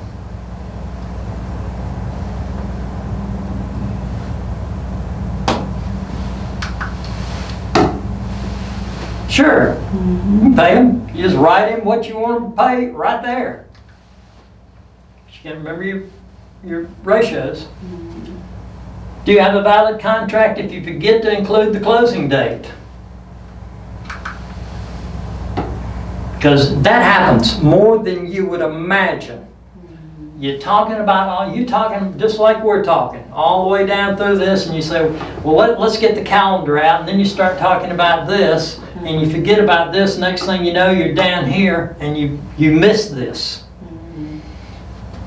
If you forget this, you're still going to have a valid contract, because you're just going to call the other person and say, hey, we forgot to put the contract. You didn't see it either when you signed it. And they both say, oh, well, when, yeah, the end of next month. Friday will be the 27th. So, 28th. Friday will be the 28th. Let's shoot for Friday the 28th of next month. And then you'll write that in there, and then put a little lines out here where both of them will initial, because now it's a change in the contract. And everybody's got to initial off on it. Okay? Why is time of the essence so important? Back here, time of the essence. Why is that important? If you miss the dates, then we got a problem. Page 3. There's a lot to a contract, but this is where it all is condensed down into these 11 pages. Every agreement. There's no side agreements over here. And we already talked about closing mutual agreement. Pre-printed are for buyer-seller convenience. They're all negotiable. Everything's negotiable. Even after you have a contract, sometimes you're going to have to come back and negotiate, because the inspection came back and the home inspector said, you know, this HVAC unit's 25 years old. It's got rust all in the combustion chambers. I think you need to get an HVAC guy to come in and look at it. So you spend another $100, have an HVAC guy come in, and he said, this thing is absolutely worn out. The combustion chamber is cracked. You're getting carbon monoxide in the house. As the buyer, are you going to accept that? Probably not. No. You're going to come back to the seller and say, the home inspection and the HVAC guy says there's a cracked combustion chamber. This house is not safe to live in. We want it repaired. And you're probably going to say, we want it replaced since it's 25 years old. You can repair a lot of stuff on one if it's not that old. But if it's that old, let's just say, Mr. Seller, we need a new HVAC unit. And since this was a flip, that's going to give you other clues about this house. They didn't replace a lot of things they should have. But that's where it's dealt with. Earnest money. We've already covered pretty much everything on earnest money. What it says is it must be delivered within 3 days of the finalized date. Used to, they sent earnest money along with the contract. And you just take the check, put it in the safe until we've got a contract, and then you put it in the bank. Now it says it's got to be delivered within 3 days of our finalized date. If not, they're in breach. Ooh, you don't want to be in breach just because you didn't get the earnest money check to them. You wanted this house really bad. Also, it says if the buyer decides to walk away, we talked about that back up on why we get 1,000 instead of 500. If the buyer decides to walk away, which they do, it says it becomes liquidated damages. The seller can just claim it and say, you walked away, that's my money now. This gives them the right to do it. Otherwise, we'll have to do a mutual release agreement. Probably going to want to do one here anyway, but the seller said, that's my money. Title insurance. This says you're going to supply them with a standard form of title insurance. That's what everybody gets. You can get an extended form of title insurance, a little bit more. I've only had a couple of people do it. If I was buying one, I'd say give me the extended. That's going to cover some unrecorded liens and things that might not have shown up in the title search. It also says right here it's going to be divided equally between the buyer and seller if there is a mortgage. If it's just a cash sale, the seller pays the title insurance policy. Title insurance, we get our estimated closing cost. We're going to see that title insurance is about $600 per 100,000 in coverage. That's just a little rule of thumb. We've got charts, but that's just a rule of thumb for it. Prorations. Prorations, we did that in pre-license on how we divide it up, because taxes in Alabama are paid in arrears. You've already lived there, now you owe the taxes on it for the time that you were there. So we're going to prorate it up to the day of closing, for the seller's going to pay all of that. And they're also saying here, the seller's saying, yes, this house is currently subject to Class 3. That means it's homesteaded.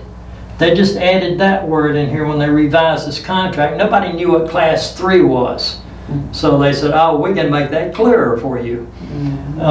Because if it's not homesteaded, let's just say, in your case, the flipper has held the house for 6 or 8 months while they were getting it ready, a new tax year has kicked in. The old people that lived there, they had it homesteaded. So they were paying taxes at 10% of its assessed value. Now the flippers got it and it's started a new tax year, they're going to be taxed at 20% of the assessed value. And if they click this and say, yeah, it's homesteaded, this is saying you're going to have to pay the difference of that non-homesteaded rate that we're having to pay. And that survives the contract as well. All right, what does the contract say about earnest money? You walk away, you lose it. It's got liquidated damages. And who pays for title insurance?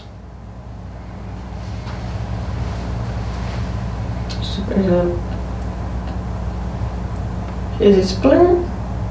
If there is a mortgage, and if it's a cash sale, the seller pays it.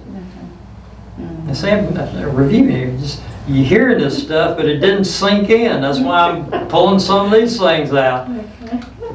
Page 4. We talked about the different types of deeds in pre-license. You're going to want, always going to want a general warranty deed.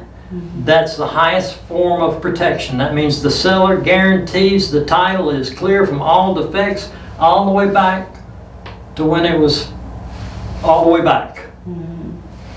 Then there are less protections under that.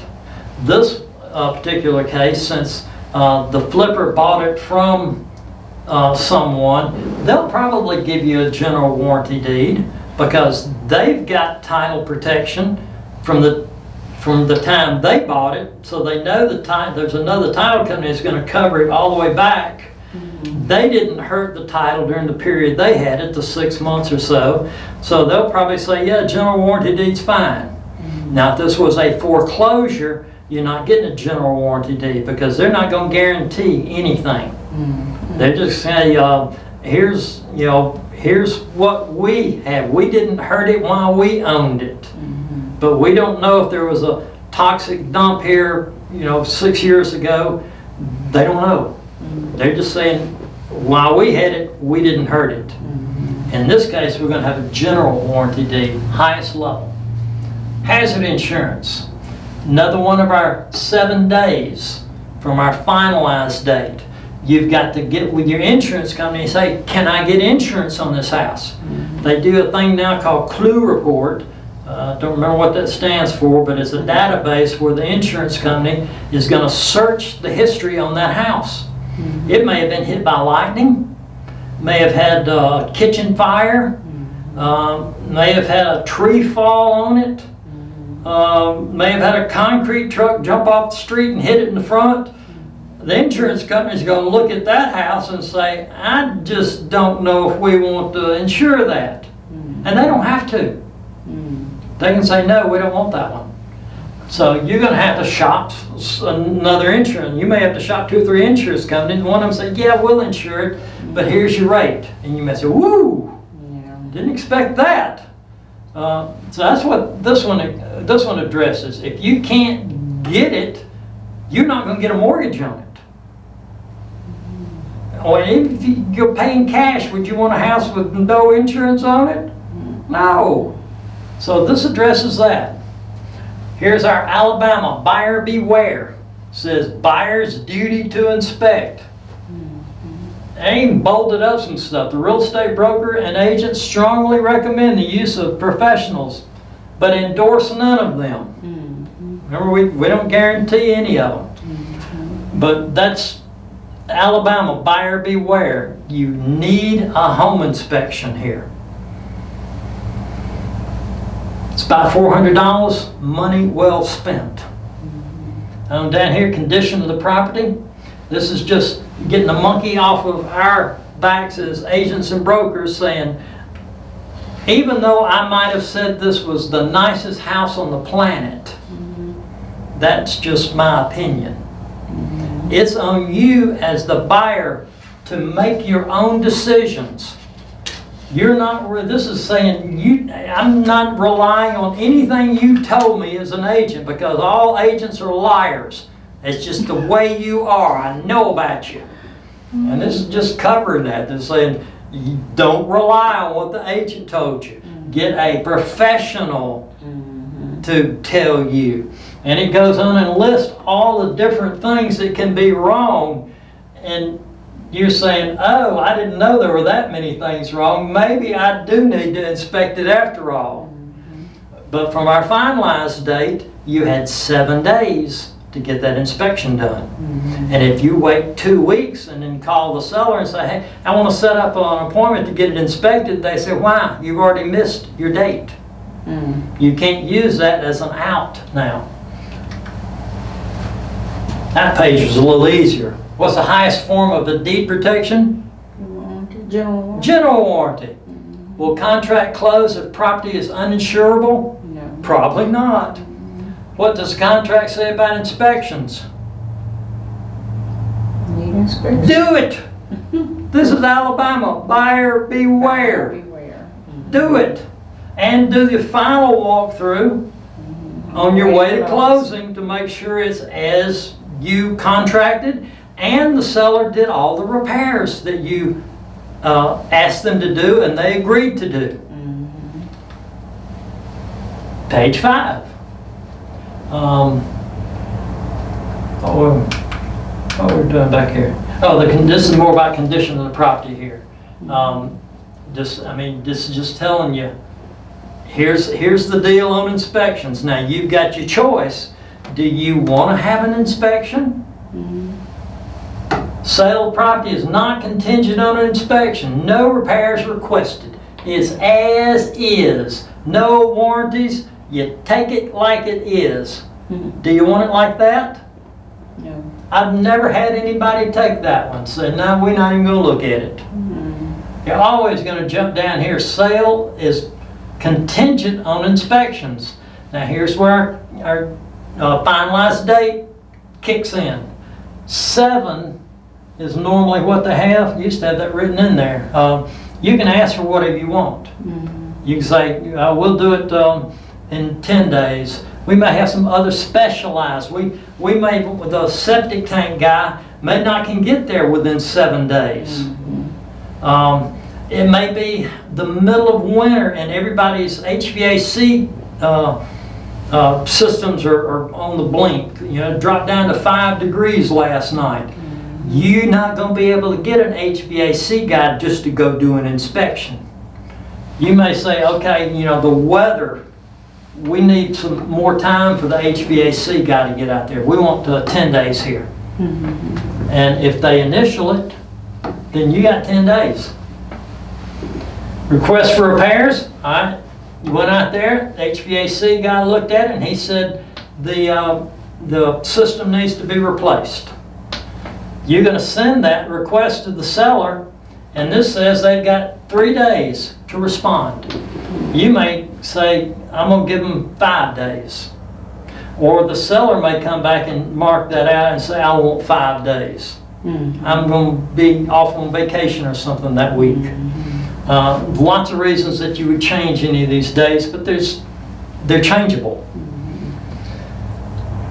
If let's say if the seller decides, no, I'm not going to fix anything, or I am, this is when we're going to give you 2 more days to say, oh, yes or no.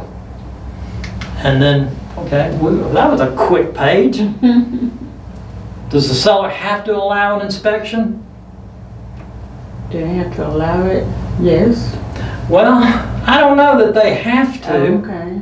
But I wouldn't buy one without it. Beware. Yeah. Yeah, if the seller says, no, we don't want you going in the house. Oh, red flags, just bunch of, just like, Sell it. we got red flags everywhere. Wait a minute. Yeah. I'm withdrawing my offer. And then say, well, okay, you can go in since you've withdrawn the offer. But if they ever tell you that, you might want to just walk away from this deal right now. Can the seller refuse to make repairs? Of course they can. They do it all the time. You'll get, your repairs shouldn't be cosmetic. They should be like the HVAC does not function. The toilet is missing in the master bedroom. Well, we want a toilet in here. We want to make sure it all works. There's a reason. Why did you take the toilet out to begin with? Well, it wouldn't. It was all clogged up down in there, and we just took it out and put a cap over it. Okay, we want to dig a little deeper on this for sure. But the seller can say, no, we've lived with it like that for the last 10 years. You can learn to live with it too. No, I'm not. No. So what are the buyer's option as the seller refuses? Walk away. Walk away. Or negotiate. You could get a plumber to come out there and take a look at this, and he may run the snake down through there, and all of a sudden it works. All right, well, that plumber's on you. That's an inspection you're going to have to pay for. But now that gives you information. There's nothing wrong with it other than it was clogged up.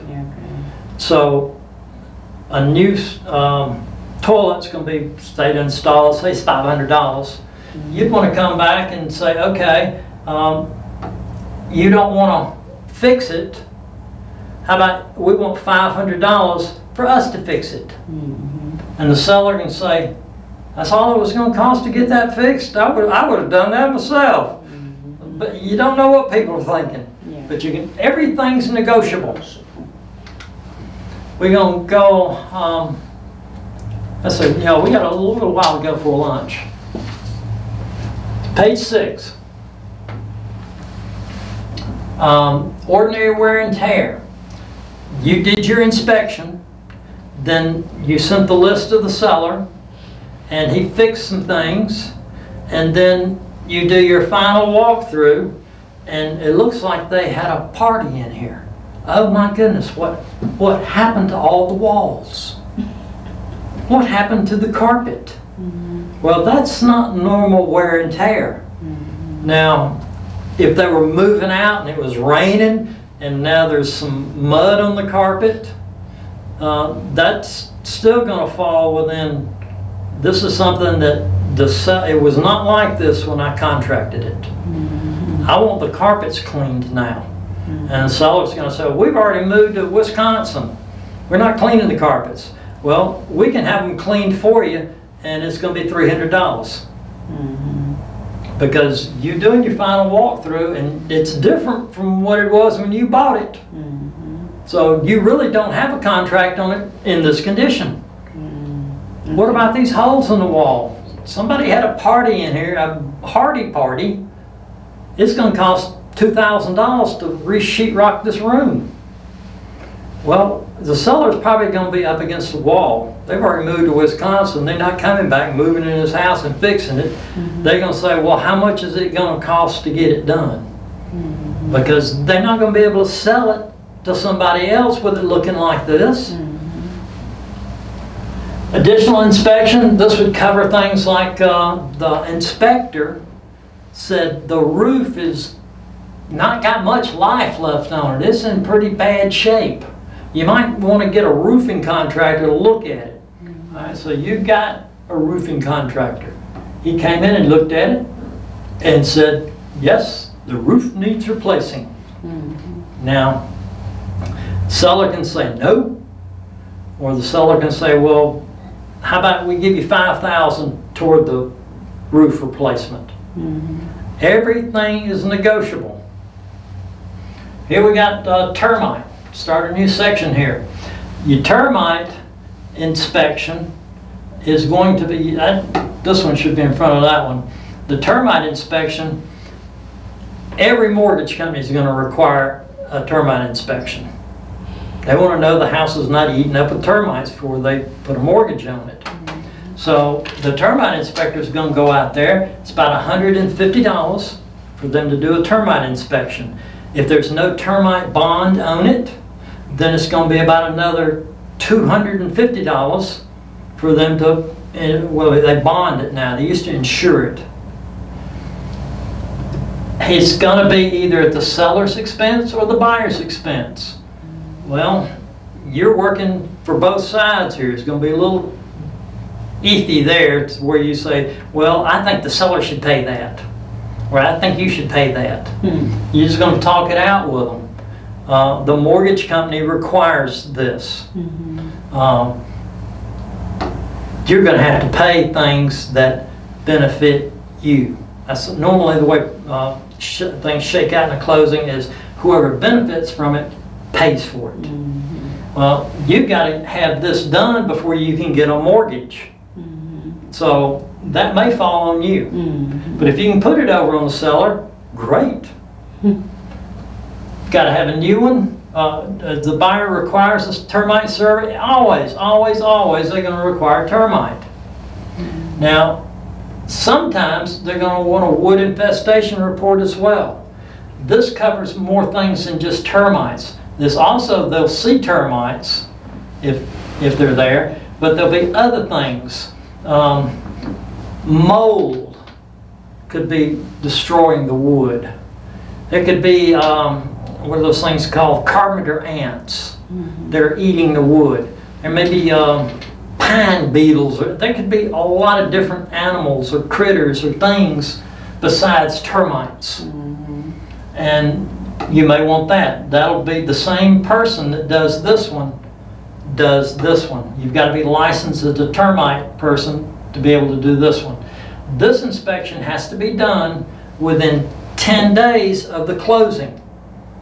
You got the contract today, you know it's going to close in 6 weeks. You don't order the termite today, because if you do, you're going to have to order another one, which is another $150. So just, you can go ahead and call, because the seller should have a termite contract on it now.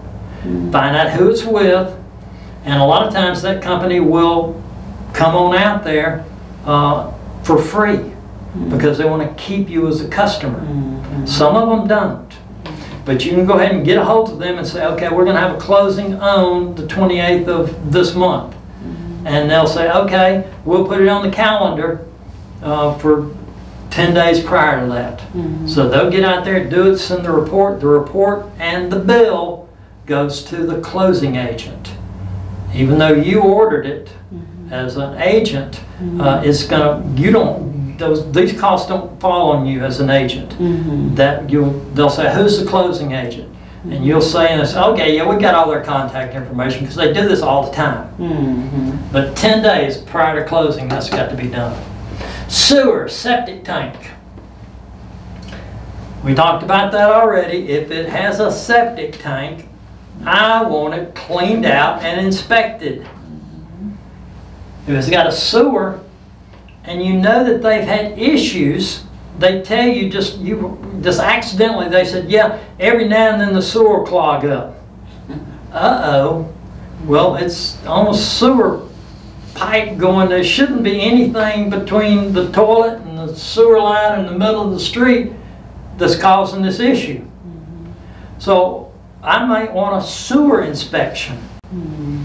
That's on the buyer too, to have that done.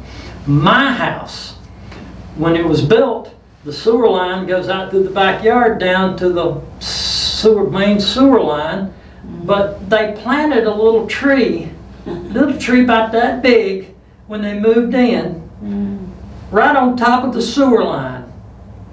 That tree now is this big around. And I'm betting the sewer line is probably not 12 feet deep.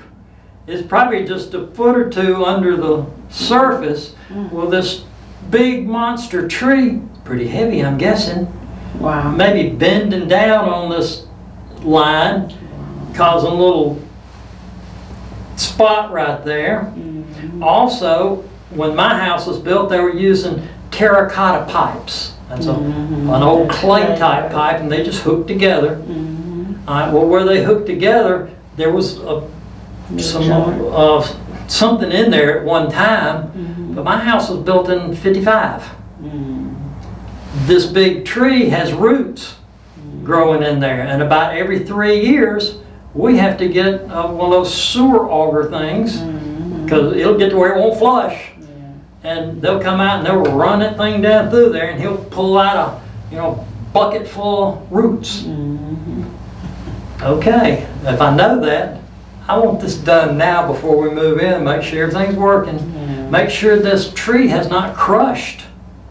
I have them run a little camera through there. They can do that and say, well, whoa, everything's broken up down here. You're going to have this. It's going to be $3,500 to put a new line. Well, if we know that now, we're better off than finding out a week after we move in and the toilet won't flush. So, what's a wood infestation report? It's similar to the termite infestation. Yeah, similar. Looking for anything else that may be hurting the wood. And who pays for it?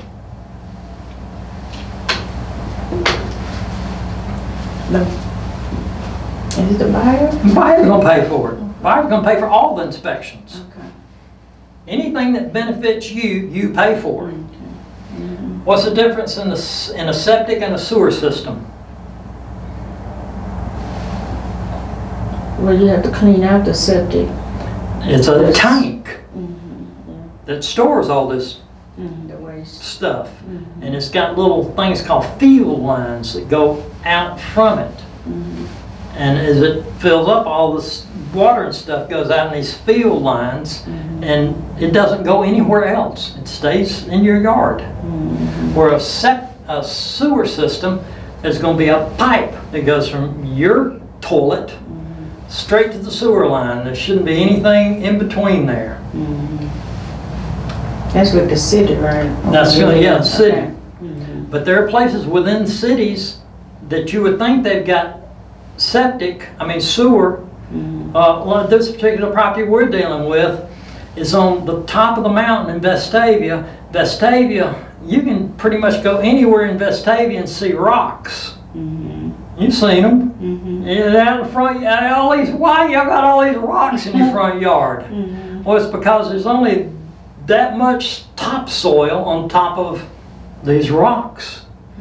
Not likely you got a septic tank there. Likely having a sewer there, because they'd have to go in and blast rocks everywhere to put this system in. So you're more likely, a lot of these older places up on top of this mountain have septic tanks because they just didn't have sewer systems then. You get out into the country, you're more likely to have a septic system. Some communities, they'll bring in a new home community and the city system can't handle it. They'll have to build their own private sewer system. Page 7. This is talking about surveys. I'm going to say no more than 10% of the buyers ask for a survey. Sometimes they'll ask the seller, do you have an old survey? Well, you may be able to give it to them, may not. There are rules on copywriting stuff that you can't give it away. I don't know how all that works. If you really want a survey, hire a surveyor. We've got one we're going to talk about here in a minute. But you have them come out and they'll survey it all for you. Costs about $400 on just a regular size house. And this is something that's going to benefit the buyer or the seller? The buyer. So who's going to pay for it? The buyer. See how this works? You play, you pay. And we're talking about floodplain. We found that on our tax stuff that we looked at. It says outside the 1 or 100-year or 500-year floodplain. This one was outside it. This house, where it is, if it floods there, you're likely to see Noah go by in his ark. I mean, it's the top of it's the highest point around here. I mean, everything within 10 counties will be flooded before this place floods. So this one's not likely, but some of them are. And you can actually go on EPA's website, like we did in pre-license, and pull the map up. And you can see where the flood zone is, how close it is to you. Okay, all inspections are responsibility of the buyer, including the payment for these inspections. Now, different from our termite inspection, those people will send the bill to the closing agent, and they will pay the termite company. The home inspector or any of these other surveyors, those kind of inspections, they're going to want their money today. The loan, when you do an application for the loan, they're going to collect some money from you up front, maybe $1,000, to cover things that they've got to do, like the credit report, and if they have the appraiser, they're going to pay him. He's wanting his money now. He doesn't want to wait and maybe it'll close in 6 weeks and I'll get paid. No, I'm doing the appraisals this week. At the end of the week, he sends them a bill and he expects his check. But the mortgage company's already got some money from you up front to pay for that. But pretty much anything that you ordered, the buyer's going to have to pay for. Now we're going to get into some of this other stuff. The contract used to end about right here. And last year they came back and reworked it and brought in all of this stuff like hazardous drywall. We talked about the Chinese drywall and pre-license. There are some areas that we know it's there. Some communities that were built they say it goes back to the year 2000. They didn't really have any before that. But Katrina hit New Orleans in I think, 05, 06, somewhere along in there. That's when it really came in. Because there wasn't enough sheetrock to rebuild New Orleans and meet the demand in other places. So here builders couldn't get sheetrock, so they started working to get some. And they ended up with some of this Chinese drywall. There are clues to, you can smell, it smells like eggs, rotten eggs. That's the sulfur in it, but you may not smell it.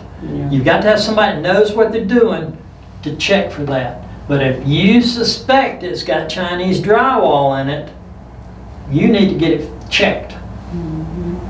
Lead-based paint, we've already beat that one to death too many times. Subdivisions, regulations, that's your CC and Rs. You got to get this to the buyer before they go to contract.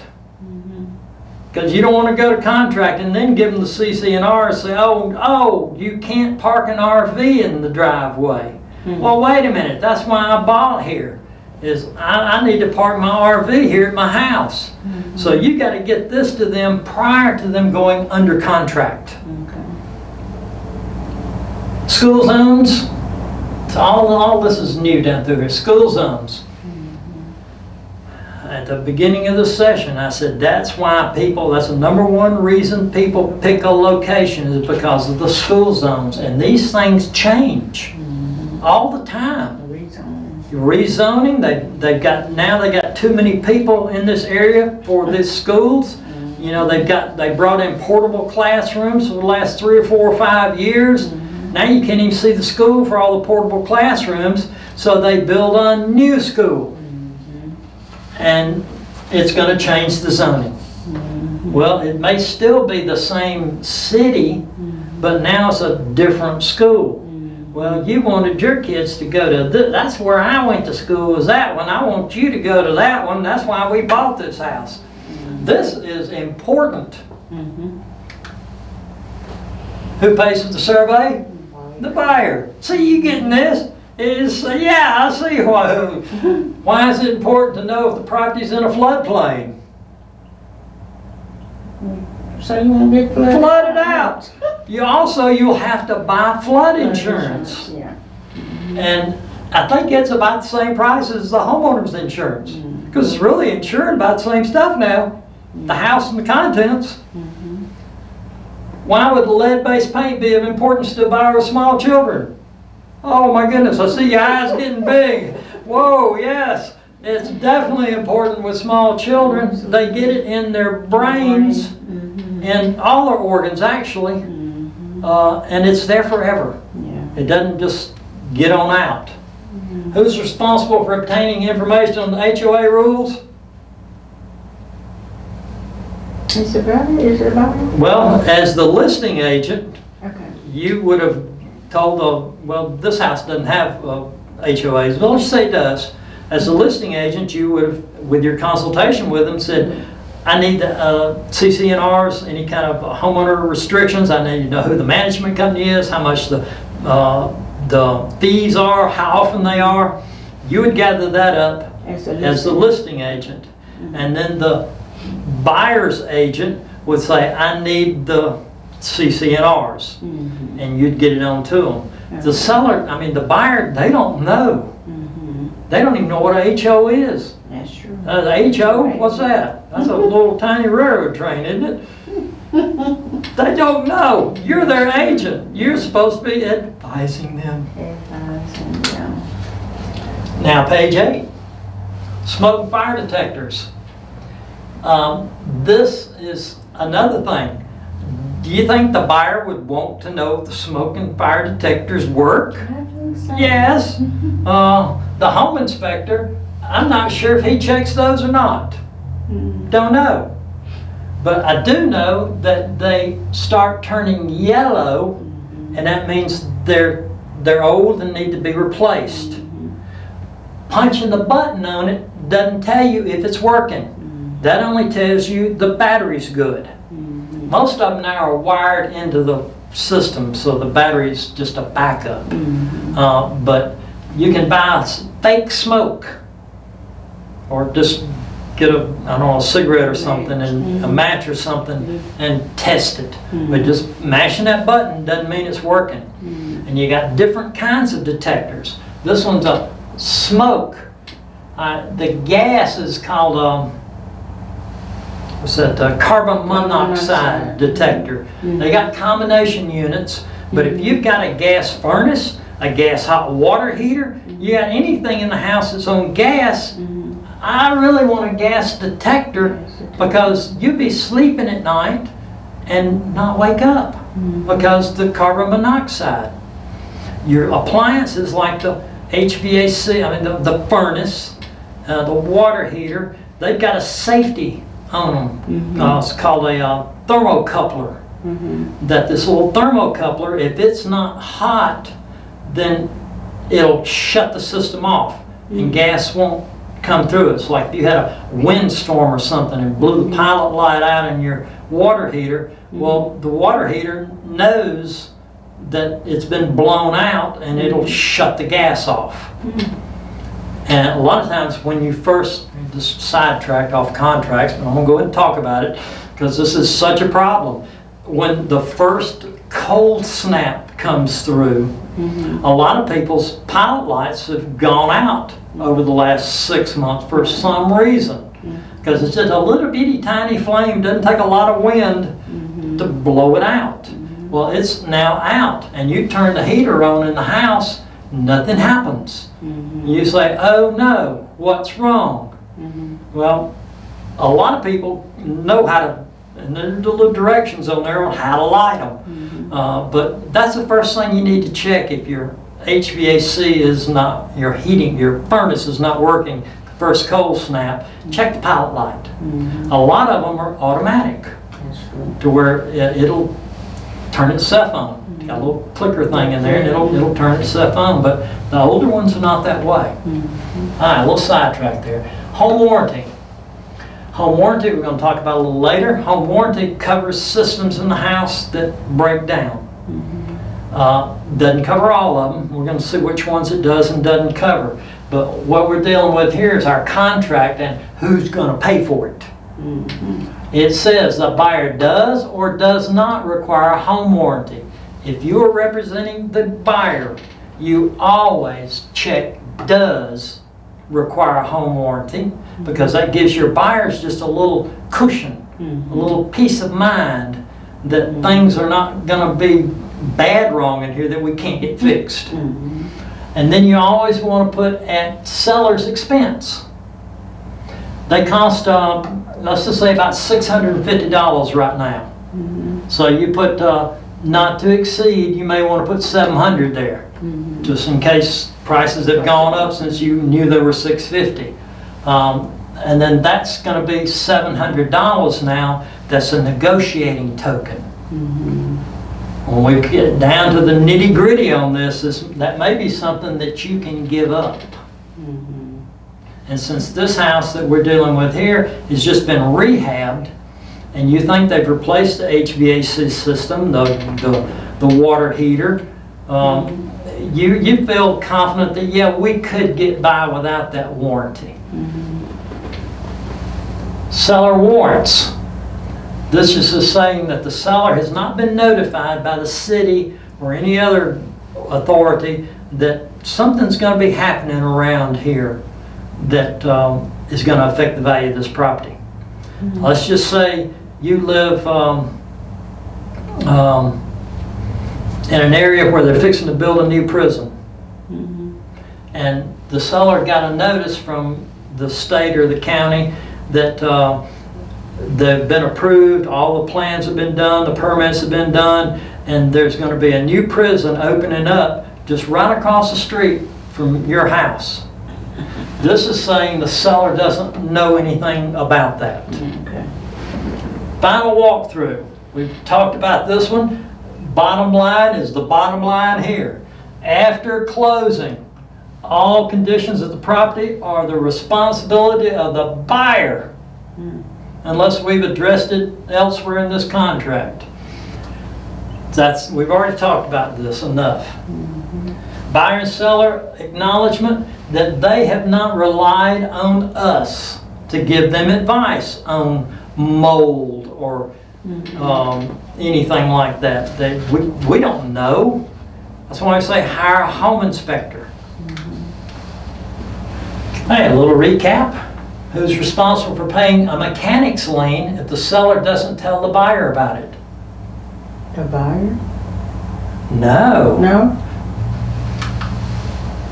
The seller warrants not received any notification from any authority or any alterations, property that have not been satisfactorily made, no unpaid indebtedness. There's warranting that. The warrant means I promise. Here I forgot to tell you, I put a new roof on it last year and didn't pay the guy, didn't pay Lowe's, either one. They both sued me, they won. Now we owe them $10,000. They didn't tell you about it. What if the lien had not been recorded? Well, they still didn't tell you about it. It's still going to fall back on them. But had it not been recorded, this is where we would want that extended title policy. That would cover it. What if after closing the buyer discovers the water heater doesn't work?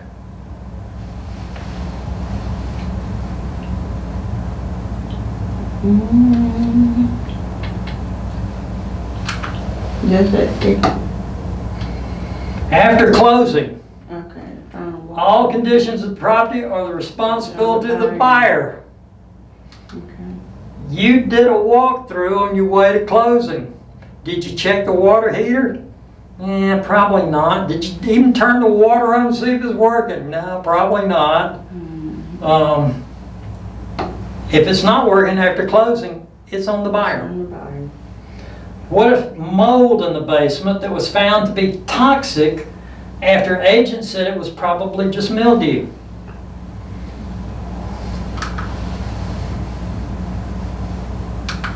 No, I think it's right here. Buyer and seller acknowledged and agree that they have not relied upon any advice or representation of the listing broker, company, selling broker of the company. They're probably going to sue you. But then you're going to say, what did the contract say? The contract says, don't rely on anything I told you. That's what that's saying. This is the first deal I've ever done. Looks like, smells like, looks like it. We had some mildew once. That's probably what it is. You're just trying to make the sale, running your mouth. But this kind of gets you off the hook. But they'll probably sue you anyway. But then your attorney's going to tell their attorney, what did the contract say? Page 9. Risk of loss. The seller is going to keep insurance on the house up through the day of closing. Your insurance kicks in then, but his is covering the house and everything until then. Now, if it burns down prior, and you've gone under contract, and then the house burns down, the seller's insurance is going to come in and bring it back up to where it was when you bought it. Now, if they don't, then they're in breach. You could sue them, and I don't know what you'd get, but they would be in breach at that point. The deal is, they're supposed to keep it insured to bring it, what's it called, make you whole again. You know about insurance. You saw homeowners insurance? No, I do not. Okay. Well, homeowners insurance makes you whole again. You're not going to make money on it. You're not going to get all new everything and upgrade. But if it did burn down, now the buyer's got a choice. It's not like it was when they bought it. They can say, no, this is not what we bought. Or they can say, okay, I'll take it just like this and give me the insurance proceeds. They've got that choice. Every property is unique. It may have been the location you were wanting. You're going to tear the house down anyway. You don't know what's going on in the background. Selection of attorney. Pretty much every contract is going to say they do agree to split the closing attorney fee. Now, the closing attorney does not work for the buyer or the seller. They work for the mortgage company. They will answer general questions to you about this transaction related to the mortgage and all that, but they're not going to give you any legal advice. That's not why they're there. If you need legal advice, you bring your own attorney in there. Have them sit right through it, and they can ask questions. They know which questions to ask. I've only, and I don't know how many years I've been doing this, but I've only had one time when the buyer brought an attorney. And it was kind of funny. He sat there and didn't say a thing the entire time. And I thought, I wonder what he got paid for that. Personal property. If you, we've got a personal property addendum here that says, here are the things that are going to be left with the house. We're agreeing on this. Going to leave the window treatments. We're going to leave the bathroom mirrors. Why do you have to put that in there? That's because someone somewhere took the bathroom mirrors with them. So now it's written into the contract. But all this personal property is going to be as is at no value. Because the appraiser gets this contract, and if it says, okay, we're going to leave all the media room and $10,000 worth of equipment in here, well, the appraiser's gonna say, okay, well, that's $10,000 worth of value, unless you put it as no value, which now is in the contract as no, as is at no value. So the appraiser doesn't look at that as an addition to the house. Other offers. All right, this is a real popular area, really nice house, and it's priced right. You may get 2 or 3 offers on it that first week. Now, if you do, the seller has the right to look at them and think about it. The buyer may put a time on there that we want to answer by 5 o'clock tomorrow. And I see that on popular properties. They're trying to push you. They don't want anybody else to slip in there under them and get that deal. So they'll put a time limit on it. But the seller can keep looking at these offers as they come in and then say, oh my goodness, we've got 3 really good offers here. And a lot of times it will boil down to the financing. One of them's paying cash, one of them's getting a 80% conventional, and one of them's getting 100% VA. Which of those do you think's got the best chance of closing? The cash. Oh, cash, yeah, okay. Yeah, the cash, they don't have to do anything. They just bring the checkbook. Well, now everything's wired in now, but that may be what determines the seller's. It may be a lower offer, but he knows I can close this in 4 weeks and be gone from here, got my money, no problems are going to come up. Or one of them, there may be another one over here that may be a little lower, and it's as is. They're not even going to do an inspection. So I says, really? I'm going to take that one. Because I know about all the bad things in here. I know about the mold and the mildew and the roof leak, and you may take that one.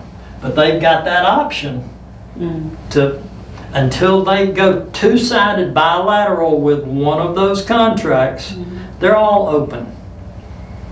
We talked about multiple offers to where you won't just counter them all back at full price and send them all back, because they may all accept your counter. And now you sold it 3 times. What happens after closing if there's a crash in the housing prices after the agent told the buyer that prices have gone up 5% every year for the last 10 years and will probably go up at least 10 more years? What's going to happen to you?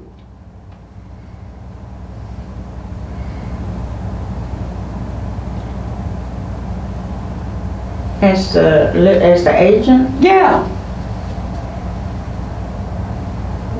Can you predict the future? Oh, no. Is any court going to hold you liable for predicting the future? Oh, okay, no. We've got, right now we're in a weird situation with the economy and housing prices and the stock market, and there are people, just as many people on both sides, saying it's never going to end. And another side saying it could end today. The bubble could pop today. But you're in that group that says it'll never end. And you tell them, 10 years we've had this. It'll go on probably 10 more years. That's just your opinion. That's puffing. They can't hold you to that. Must a buyer accept a property in current condition if there was a major fire a week before closing? No. So it's not like I bought it. We're contracted. Who pays the closing agent? Who pays the closing agent? In Alabama, it's an attorney.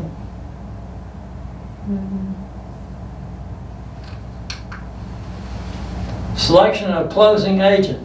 Buyer and seller hereby agreed that the closing of this transaction be conducted by a closing attorney or title insurance company, and buyer and seller do or do not agree to equally share. So it's going to be any contract as to who's paying.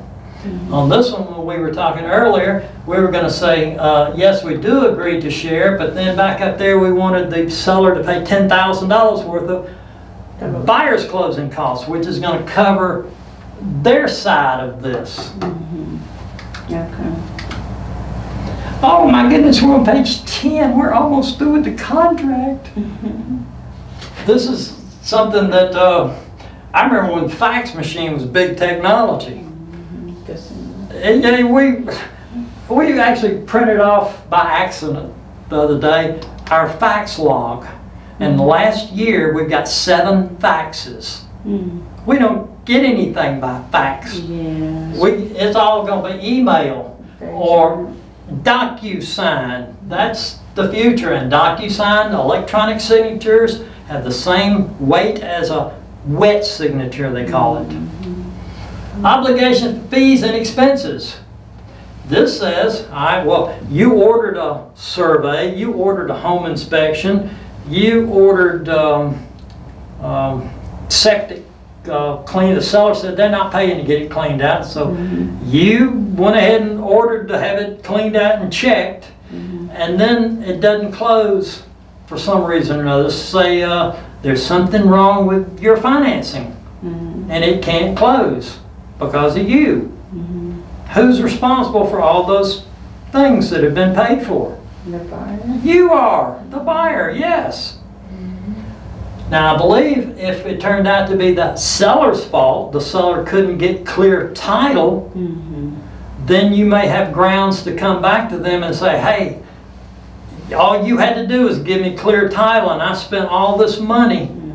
But the kind of deal on suing somebody, if you're suing them for under $5,000, you're wasting your time. The attorney's going to cost you $1,000. Yeah. And then all you're going to get is a judgment. Who's going to collect it? How long is it going to take? Yeah. Judgments are not worth the paper they're printed on. All right, additional provisions. See that addendum? Remember from pre-license, that's what's added at the time of the contract. We may have an addendum down here, additional provisions. Seller to leave pontoon boat. Or seller to leave lawn tractor. You just write that in there. You don't really have to go into a lot of detail. You may say seller to leave green John Deere tractor, not the old one that quit working 10 years ago and he bought this new one. Still got the old one out there behind the barn. So it kind of be specific. The green John Deere lawn tractor, 42-inch or something. Maybe side-by-side stainless steel refrigerator, Maytag or whatever model, because there may be an old green avocado one down in the bottom in the basement that they replaced. Well, that's the one they're going to leave if you just say refrigerator to remain. Wow. Specific. Be specific. And this says this is the entire agreement. There are no side agreements. You don't have any side agreements with the real estate broker, the agents, anybody else, unless it is incorporated and noted in this contract.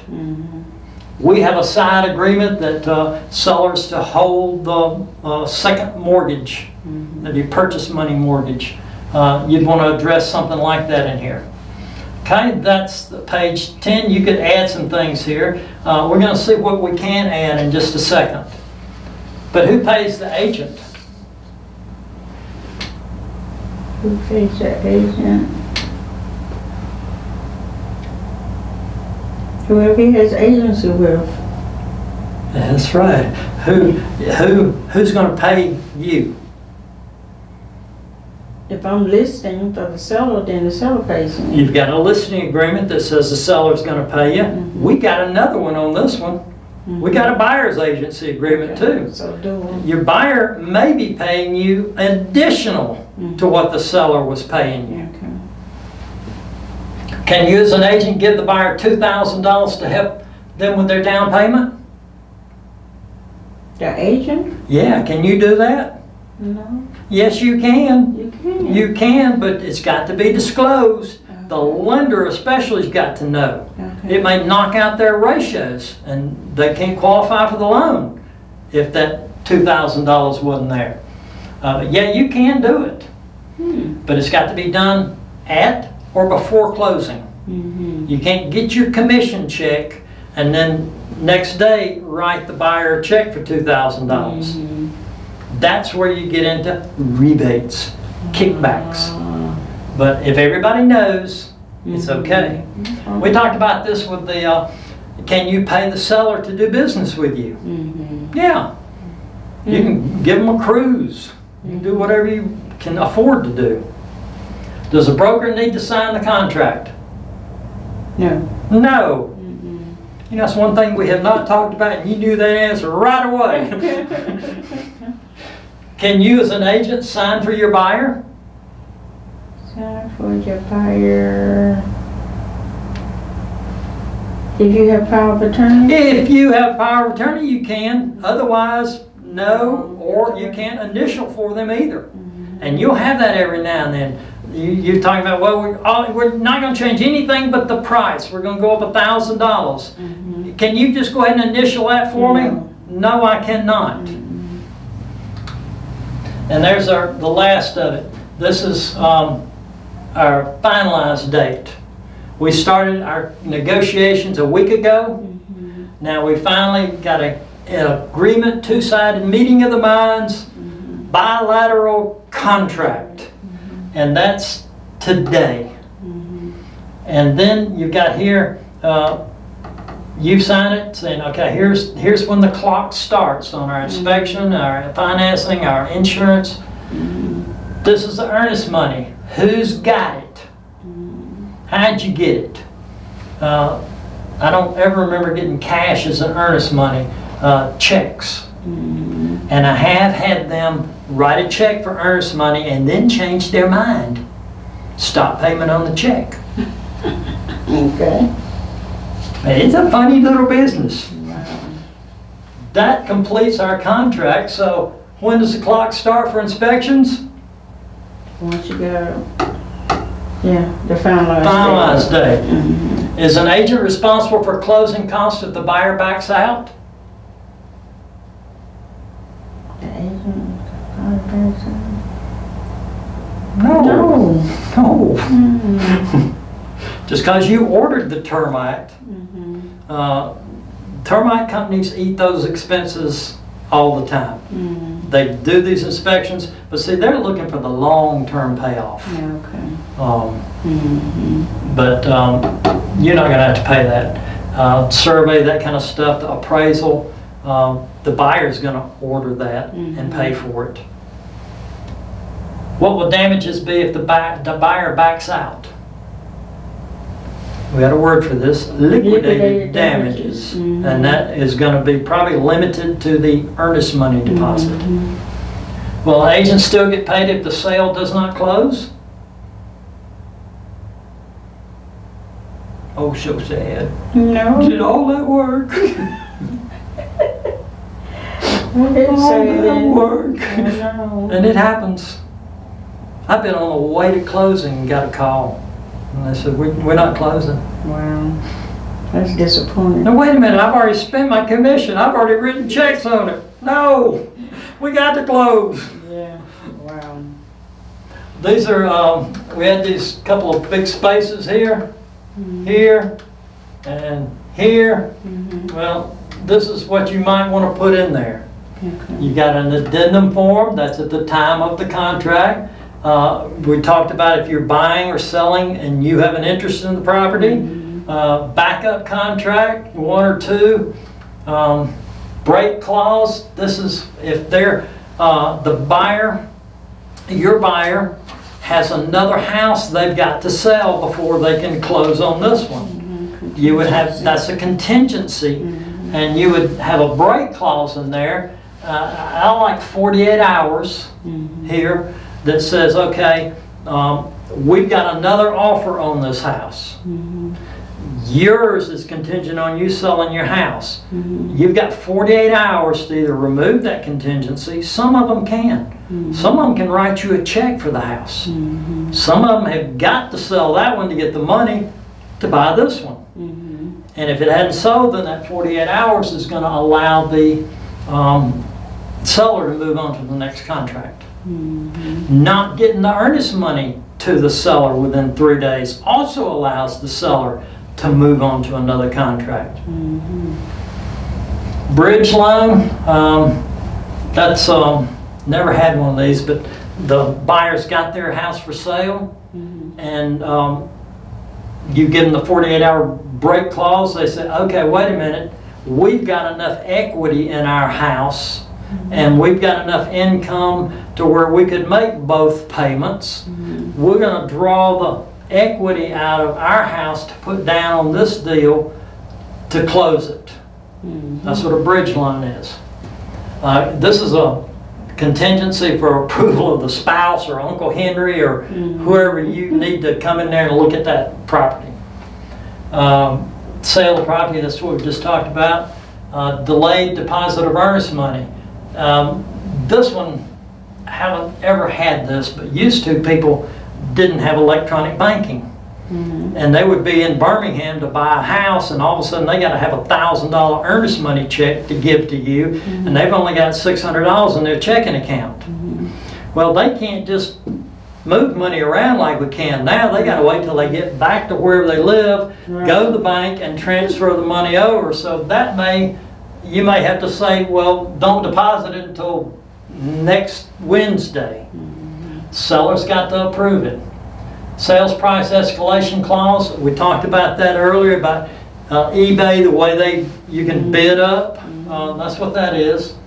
Expiration of the counter offer. If you don't respond within 48 hours, it's no longer an offer. This is the EIFS.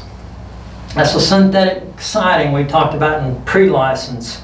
That it's great if it's installed correctly. If it's not, then we got big problems. It could be $50,000 to take it down and put brick up. Ranch Farm Co-op. Oh, this is our what was that called? Implements. The seller has corn or something planted and sells the property. This says that they have the right to go back in there even after the sale and harvest their crops. Now if they do damage, they got to fix it, but this just gives them the right to do it. Financing, qualifying buyer with a specific time limit. We should have already had that lined up, but this is just probably them needing more time. Lot purchase inspection, new construction, notice by secondary contract notices. We don't really need all these. Personal property, we got one of those in a minute. This is where the seller's holding part of the mortgage. But so you don't write these yourself. These were written by attorneys with all their attorney words. Attorneys used to be called scribes. They got paid by the word. That's why all the legalese is so stretched out. It's because originally they got paid per word. Actually, a little trivia. Redemption, we've talked about that. You can get around that with a bond or buying out the seller's right to come back. Sinkhole, Shelby County down here, lots of sinkholes. If you're selling property down there, you need to deal with this. And time is the essence. We've already talked about that. This is where you just need to write something in, just a quick little addendum. I'm going to say seller to leave pool equipment, pontoon boat, John Deere tractor, all these things that are not written on this next one. This is kind of the standard personal property agreement to where you're going to leave these things or not leave them. FHA, VA, if you have FHA or VA financing, you've got to have this addendum in here that says if the property does not appraise for purchase price, you can renegotiate or walk. Alright, the rest of this is just some links that cover stuff in more detail that we've already covered. Addenda and addendums. A little review. Why would an agent use one of the above contract clauses? Because I didn't go to law school. Okay. Is it a good idea to write your own addendums? No. We just had a whole list of the ones. Here's the wording. Here's how it should be written. Net sheets, last thing we've got to do. We've got the seller side. We've also got the buyer side on this one. So we're going to have to do a net sheet for both of them. This just goes over what you've got to have. We've already talked about this. This is what it looks like. Start out, we've got purchasers, and there's another one like this that says seller. You would have done a seller one when you did the listing to let the seller know here are the costs that are associated with the sale. The buyer, they've got different costs. They're going to have all these lender fees. Seller doesn't have any of that. Third party fees. Remember this one splits, that one splits. These are costs that benefit the buyer. So they're on the buyers. Down here you may have credit. Seller credit to buyer's closing cost of $10,000. And then you shake all this out and you come up with a bottom line. This is what you've got to bring to closing. We did one of these in pre-license. This is just kind of a little thing because who's going to order what? You got a listing agent normally and a buyer's agent. And who's going to be ordering what? This lays it out. Listing agent will be responsible for handling all the termite documentation. Oh, we got to do a termite? I didn't know we had to do termite. Well, this is, hey, heads up, you're doing the termite. Or the other one, the selling agent says, okay, you know, we've been dealing with this company all these years. You know, we know the guy personally. He's been over here so many times. He eats lunch with us when he's here. We'll call him and tell him to come do it. But the buyer pays. The buyer's still paying. But it may be the other side that's actually, normally the listing agent's not going to order the termite. But they could. It doesn't matter. You'll talk to the other agent. You know, well, I'll do this, you do that, I do this. That's what you're doing here. This is going to be ordering, procuring the surveyor. This one is closing services. And this one's ordering title services. Sometimes these are different. I think it's a good idea to let the attorney pick out the title service. He's got a good relationship with title companies. He deals with them all the time. I don't. If the problem pops up on the title, the attorney's the one that needs to know about it, not me. So, who's going to order it? Little thing on DocuSign, this is what we're moving toward right now, is everything's electronic. This is a cute little buyer letter to the seller. This is in a really, you got a really hot seller's market, and there's competition for this house. The buyer sometimes will write a letter to the seller, tell them how they've fallen in love with the house and they're going to take care of it, and their kids are going to go to this school because we went to this school, and you're trying to sell yourself to the buyer. I have never had one of these, but they say it happens sometimes, and it may tilt. The seller may bond with them, and if they do, then they may get, that might just give them just the edge to get the deal. Buying your own listing. All these links in PowerPoint mode, you can click on them and it'll take you to that. This is an article by Realtor Magazine that gives you advice. You want to buy your own listing? Whoa!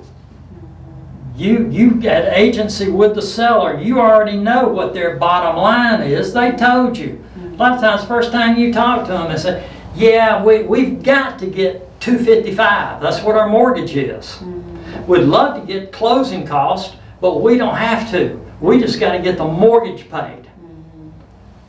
And you decide to buy, you've already got all this information. You're going to have to get with your broker. Let your broker walk you through this.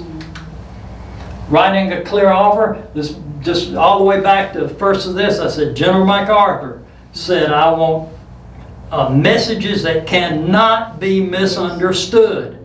Don't have anything ambiguous in an offer. And there it is. There's an ambiguous offer. Disciplinary action. You don't want to go down to the Alabama Real Estate Commission and stand in front of them and say, I thought I could get away with it. Ooh. Deposited funds, we've already talked about earnest money and how it's all got to be deposited, but in this case, you've got both sides, so you're going to get an earnest money check from your buyer, and you're going to turn it in to your broker as soon as you get it. That doesn't mean 9 o'clock at night or anything that's going to risk you. Agent safety is your first priority. Don't take cash from them either, because you've got way too many problems with cash. You're in more danger with cash. Have them get you a money order, or 2 money orders, or whatever they got to get. But safely get that to your broker. The next day is fine. The broker can't put it in the bank that night. Seriously, we had an agent killed here about 4 or 5 years ago, taking an earnest money check to her office at night. Disbursements of funds, all accounts have got to be cleared and all the money's got to be dispersed within 7 days. FSBO and earnest for sale by owner. That also means fastest source of business opportunity. Y'all had an assignment to talk to a FSBO. Did you? I did. Good. I won't hear about that later on. But the rules are the same. You're dealing with a FSBO, you need to give them a RECAD. Here, I'm an agent. You've got rights, have responsibilities. And if there's earnest money with a FSBO, they may not want you to hold it. So who's going to hold it? Just a closing agent. Alabama, the closing agent, can hold it just as well as either one of the brokers. So to make them feel better, you can say, well, we're not going to be holding the money. It's going to be with the attorney that's going to close the deal. And they're usually, okay, I just didn't want you holding it. Exhibits and contracts, these are things like you've got a survey, you've got other things, HOA docs, CC&Rs, those are all exhibits. Just some more on exhibits. All right, give me 3 things you've learned from this session. Alabama's a buyer's beware. Buyer beware state, okay. And the buyer is responsible for everything that benefits them. Good. And the agent can have dual agency. They can be the listing agents. They can do the listing and have agency with the seller, and they can also become a dual agency because they represent the buyer as well. Yes. But they got to have that fiduciary trust and confidentiality between the two. Both, yes. Good, good. That completes contract writing. So we're through with this session.